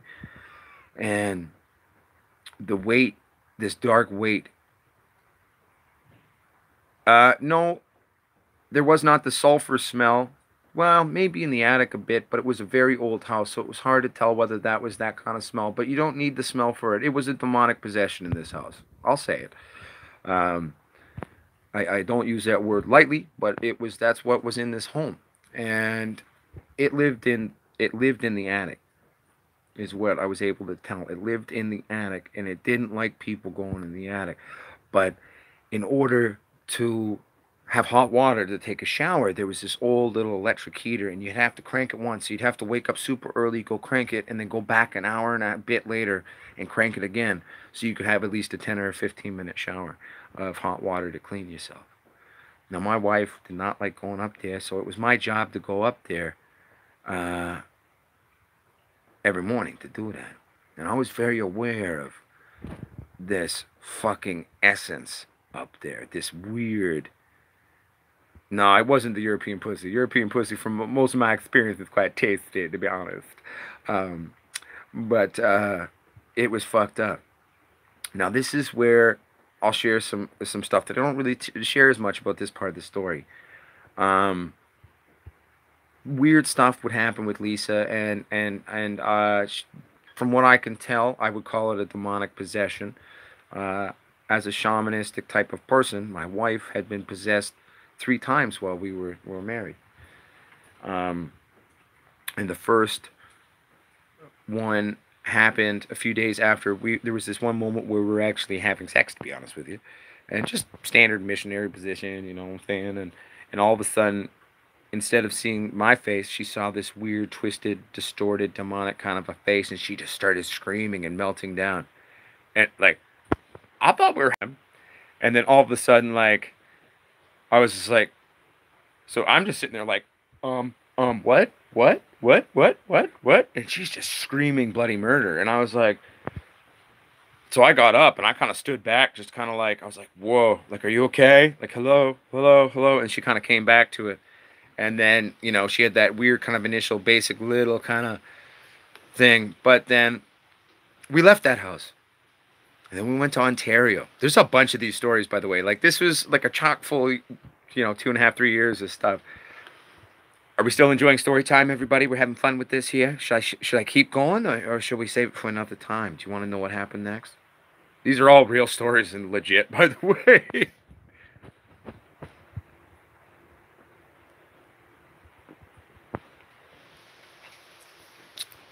All right. Well, Uncle Potsquatch needs a cigarette, children, before we continue the story. But the next chapter of the story takes us away from the land of Europe. It takes us away from the land of Holland. I'm telling ghost stories instead of their song. We're doing story time for the first time on Potsquatch Growers. 1 second. 1 second, everybody.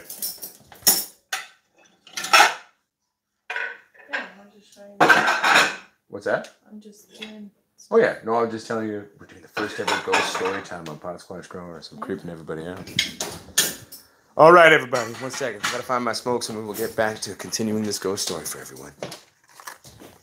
All right, so the next chapter of our ghost story, okay, takes us down to the lands of Ontario in Canada. London, Ontario. So when we decided to come back and try making a go of it in Canada, after making our first excursion to Europe, and then we actually made a second one back there after Ontario, and it was rather dumb. I showed up there 8 weeks before she would show up in Canada. My job was to find us an apartment. So I went and found us an apartment. Loved it.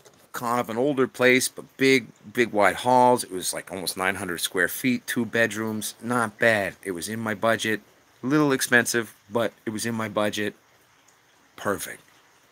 So she didn't want us to buy any fucking furniture, right? Before she was there. So it's like my Uncle Dave gave me a mattress, gave me a TV, and like a kind of a side table that I put the TV up on. That is all I had in this house or this apartment when I moved into it.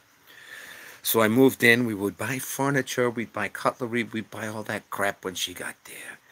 So I had a kettle. I had one kettle, and I had a tiny little coffee pot. I had one mug, one fork, and one knife. I didn't even have a fucking plate. Actually, I may have had one plate. But, like, there was next to nothing in this house other than my beer, me, and my cigarettes. And so I lived there for about 4, 5, 6 weeks before she got there by the time I found this apartment. And weird shit would happen in the middle of the night. I'd wake up and I could have sworn I heard people in the kitchen doing things. Like things were moving around, but it didn't have anything to move around. And then one night, I put some water on to boil, but I forgot to turn it on. And I fell asleep. 4 hours go by, I wake up, and I go for a cigarette. I'm almost finished my cigarette, and then all of a sudden I hear the kettle click off from boiling, and start boiling and click off. This was a kettle that a miswiring couldn't have created this boiling, because the switch needs to be pushed down to complete the circuit. So, that was fucking crazy. But it continues. So that kept going on, but I was not really, like, moved by it in a bad way. I was like, hey, there's some ghosts here. I was just like, hey, man, like, what's up, roomie? You know, it's cool, you know? You lived here, I'm sure, at some point. I had no issues with you. Rock and roll, right? No, that night I was totally sober. I didn't have any weed. I couldn't find any weed at that time in Ontario, so I wasn't smoking weed. Just having a few beers and cigarettes at the time.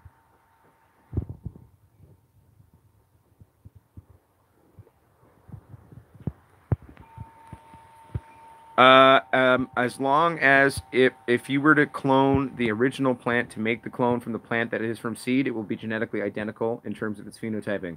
But there's many different phenotypes even in a stabilized strain, so no, it won't be identical typically. It could randomly work out that way, but not necessarily.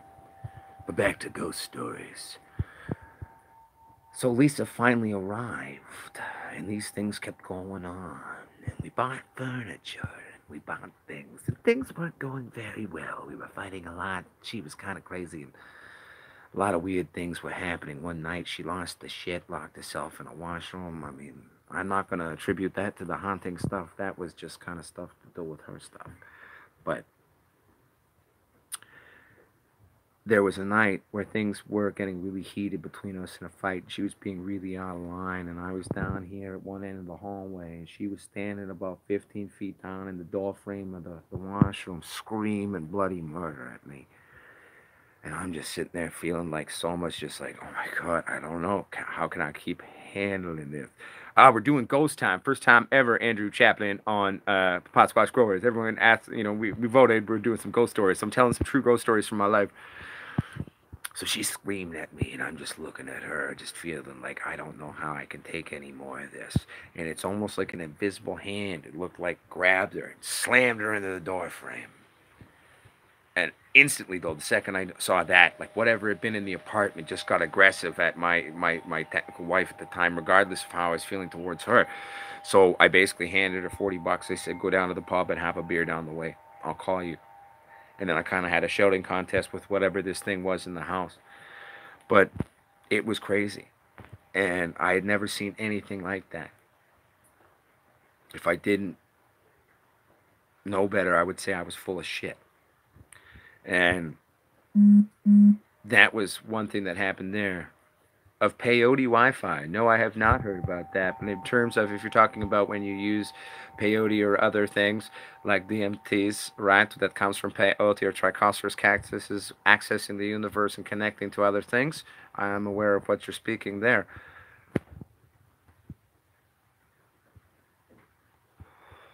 Yeah, it's weird, yo. Like, footsteps. I've seen a lot of weird orbs too. I've had, when I lived in Germany, and her parents' house was really haunted too. And those big old locks you gotta like turn over 360 degrees 3 times.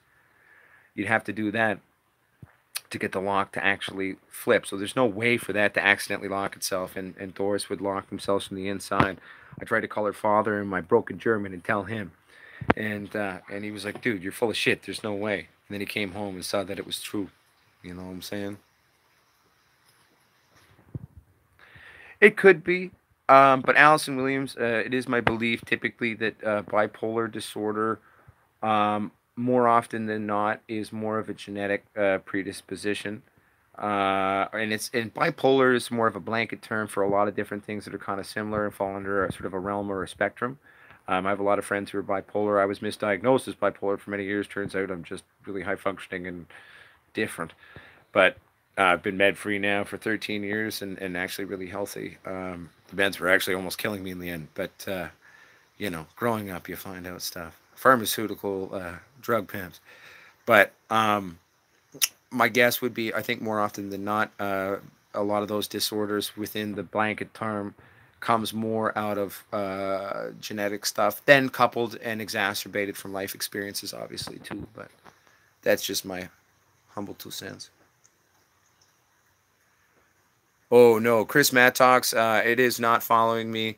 Um, there's a lot of dark things that come at me a lot. Always have been since I was a kid. I'm a very spiritual person. Even as a kid, and I don't mean this to sound weird, but like I saw spirits as a kid. I learned to block it out.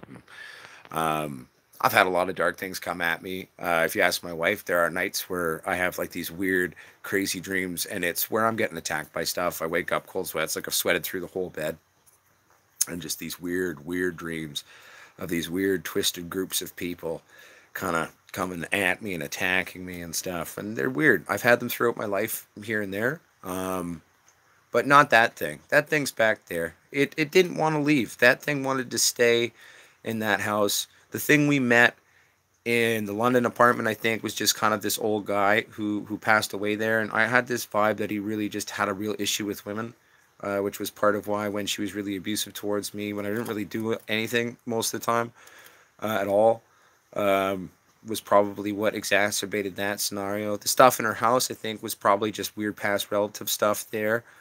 And it was definitely a D word when I met in that house in Holland, though. But it stayed there. It liked there. It stayed there. It's happy there.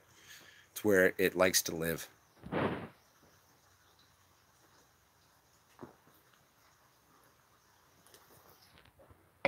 Oh, yeah. In Texas, Pete, a lot of times, like when you get in fights with people, they're going to throw stuff like that at you. So never take that, take everything with a grain of salt, right? We all say a lot of stuff when we're angry, too.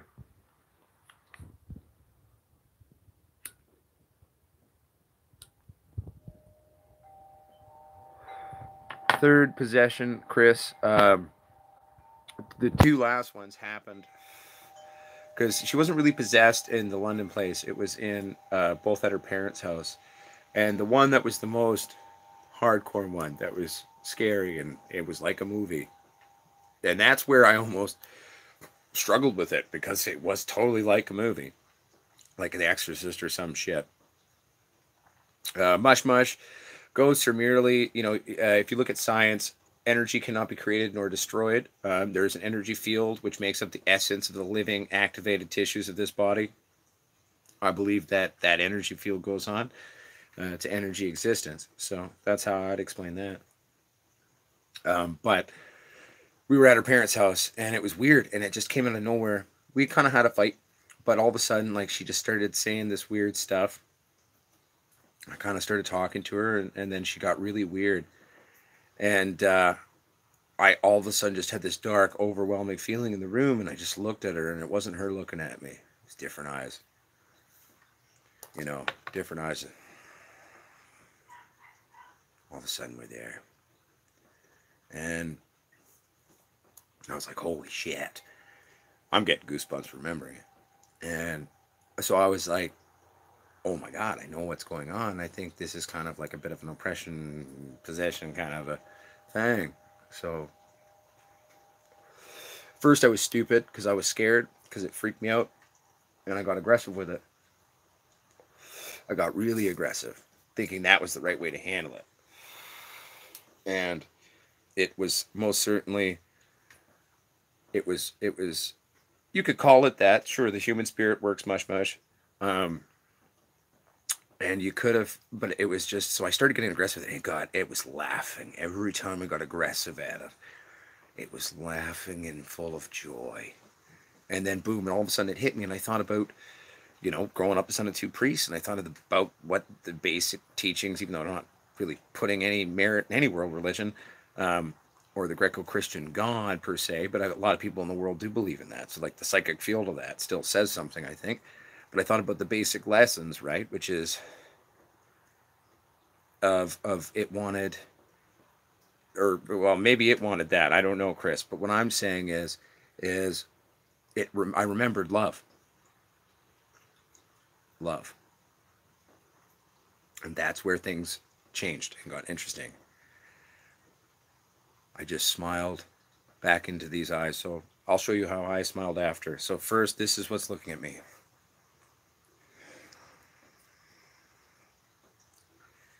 And I looked back when I realized that the violence and aggression was exactly what it was wanting. I smiled back and I said, "It's okay. You are loved and you are forgiven." And that's all I said. Literally, that's it. I kept responding with that. And after a few times responding with that and sticking to my guns and not letting the things it was saying and the aggressive crap to come back, and I just kept love. And I just kept picturing a big smiling love ball in my head, basically. And kept telling it that it's valued, it's loved, it's forgiven. And it got very angry. Saying weird shit. "Stop that with that fucking Jesus bullshit." Kind of crap. And that's where it got really weird. Totally out of crazy possession movie and shit. And then eventually I just kept going and it seemed to calm down and she kind of calmed down. And then I just sort of grabbed my guitar and played a song and kind of basically said the same kind of thing, really, with a few little lyrics, and just kept playing until all of a sudden she woke up. And she put her hand on my shoulder. She's like, "Hey, holy crap, it's 10:30. What's going on? What the fuck? Wasn't it 6 or 7 o'clock?" And she had no memory of any of it. She had no memory out of any of it. And then I told her what had happened. And she was like, "What the fuck?" And I was like, "Yeah. I'm a good writer, but I couldn't make that shit up."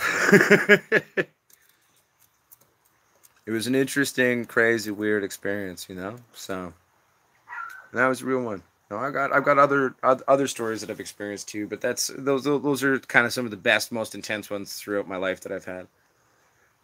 Pretty crazy stuff.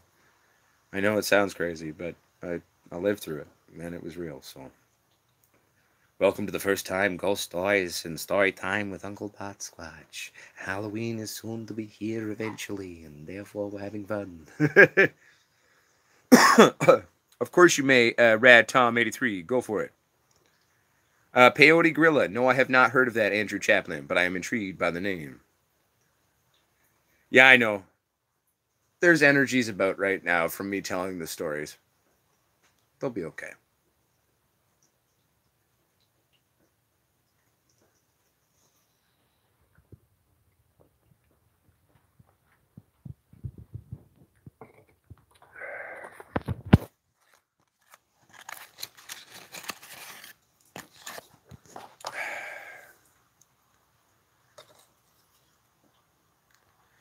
Mr. Splacchiavelli, you can go back and watch it, though, my friend. That's the great thing about this.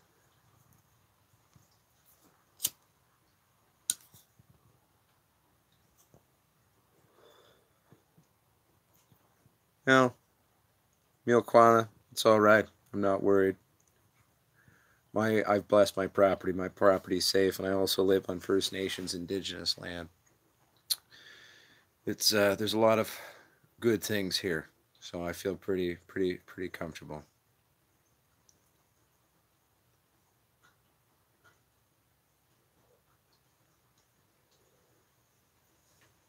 Oh yeah. Well, Raymond, I've got cats, but also too, my puppies, if anything, seem to be some of the most sensitive little poopers that I've ever seen. Ever like things show up because like the one thing I've learned from other mystic people and stuff over the years, um, is that they've said, you know, you've got the very strong healer, powerful light energy that's a threat to the dark to you, and so there's a lot of dark shit that follows you because you're a threat to it.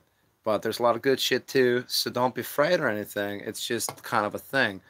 So I've kind of always been aware of that. I was pretty plagued by it as a kid, you know.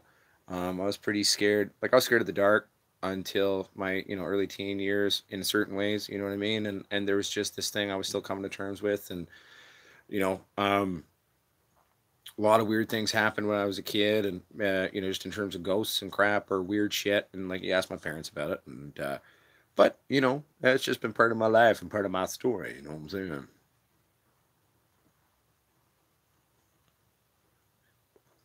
Well, thank you very much, Allison Williams. Coming to an audiobook near you. Yeah, I also got to say, I got a jet in a couple of minutes, everybody. I got to be up really early in the morning, too. I got to go to my audition, call back, and to meet the director for this thing. So, um, rock and roll. But there was someone was wanting to ask a girl question, and I'm going to answer that. Who was it? It was Rad Tom 83 wants to ask a grow question. Rad Tom, ask away, my friend, if you are still there.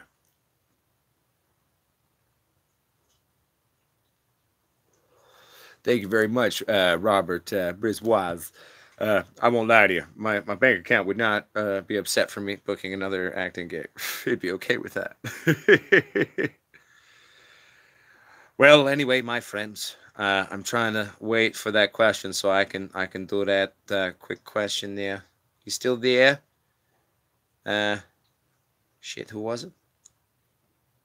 I'm going Rad Tom 83.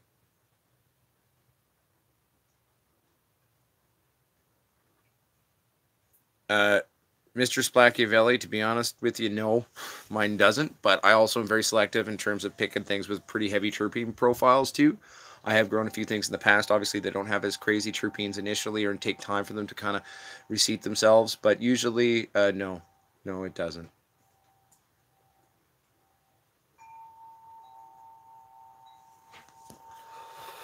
Question is, what spectrum and what percentage intensity? Okay, so Rad Tom, if you're talking about how hard you should run your drivers, you've got a Viper 300 timer series. I need to know what the actual wattage draw on that. Manufacturing settings, but still stretching. Well, stretching is a natural part. Stretch is going to happen with plants. Some plants stretch up to 100 to 300%. That is a genetic thing. It's not necessarily your lights or having your lights too far back. In terms of Kelvin color, if you're going to go with the singular spectrum to go with, go 3500. That's what we're using on my double squatch grow lights that we're installing there, and that would be my one that I would prefer to use typically if I'm going with a singular Kelvin color set of diodes on a grow light.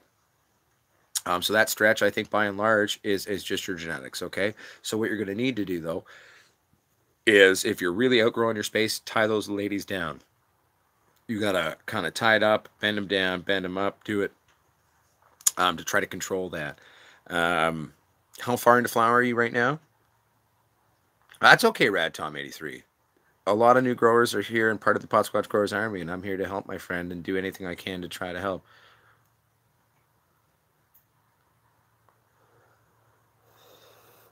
Rad Tom 83, why don't you shoot me some pictures to my email? It's potsquatchgrowers420@gmail.com. I can take a look at that and get back to you.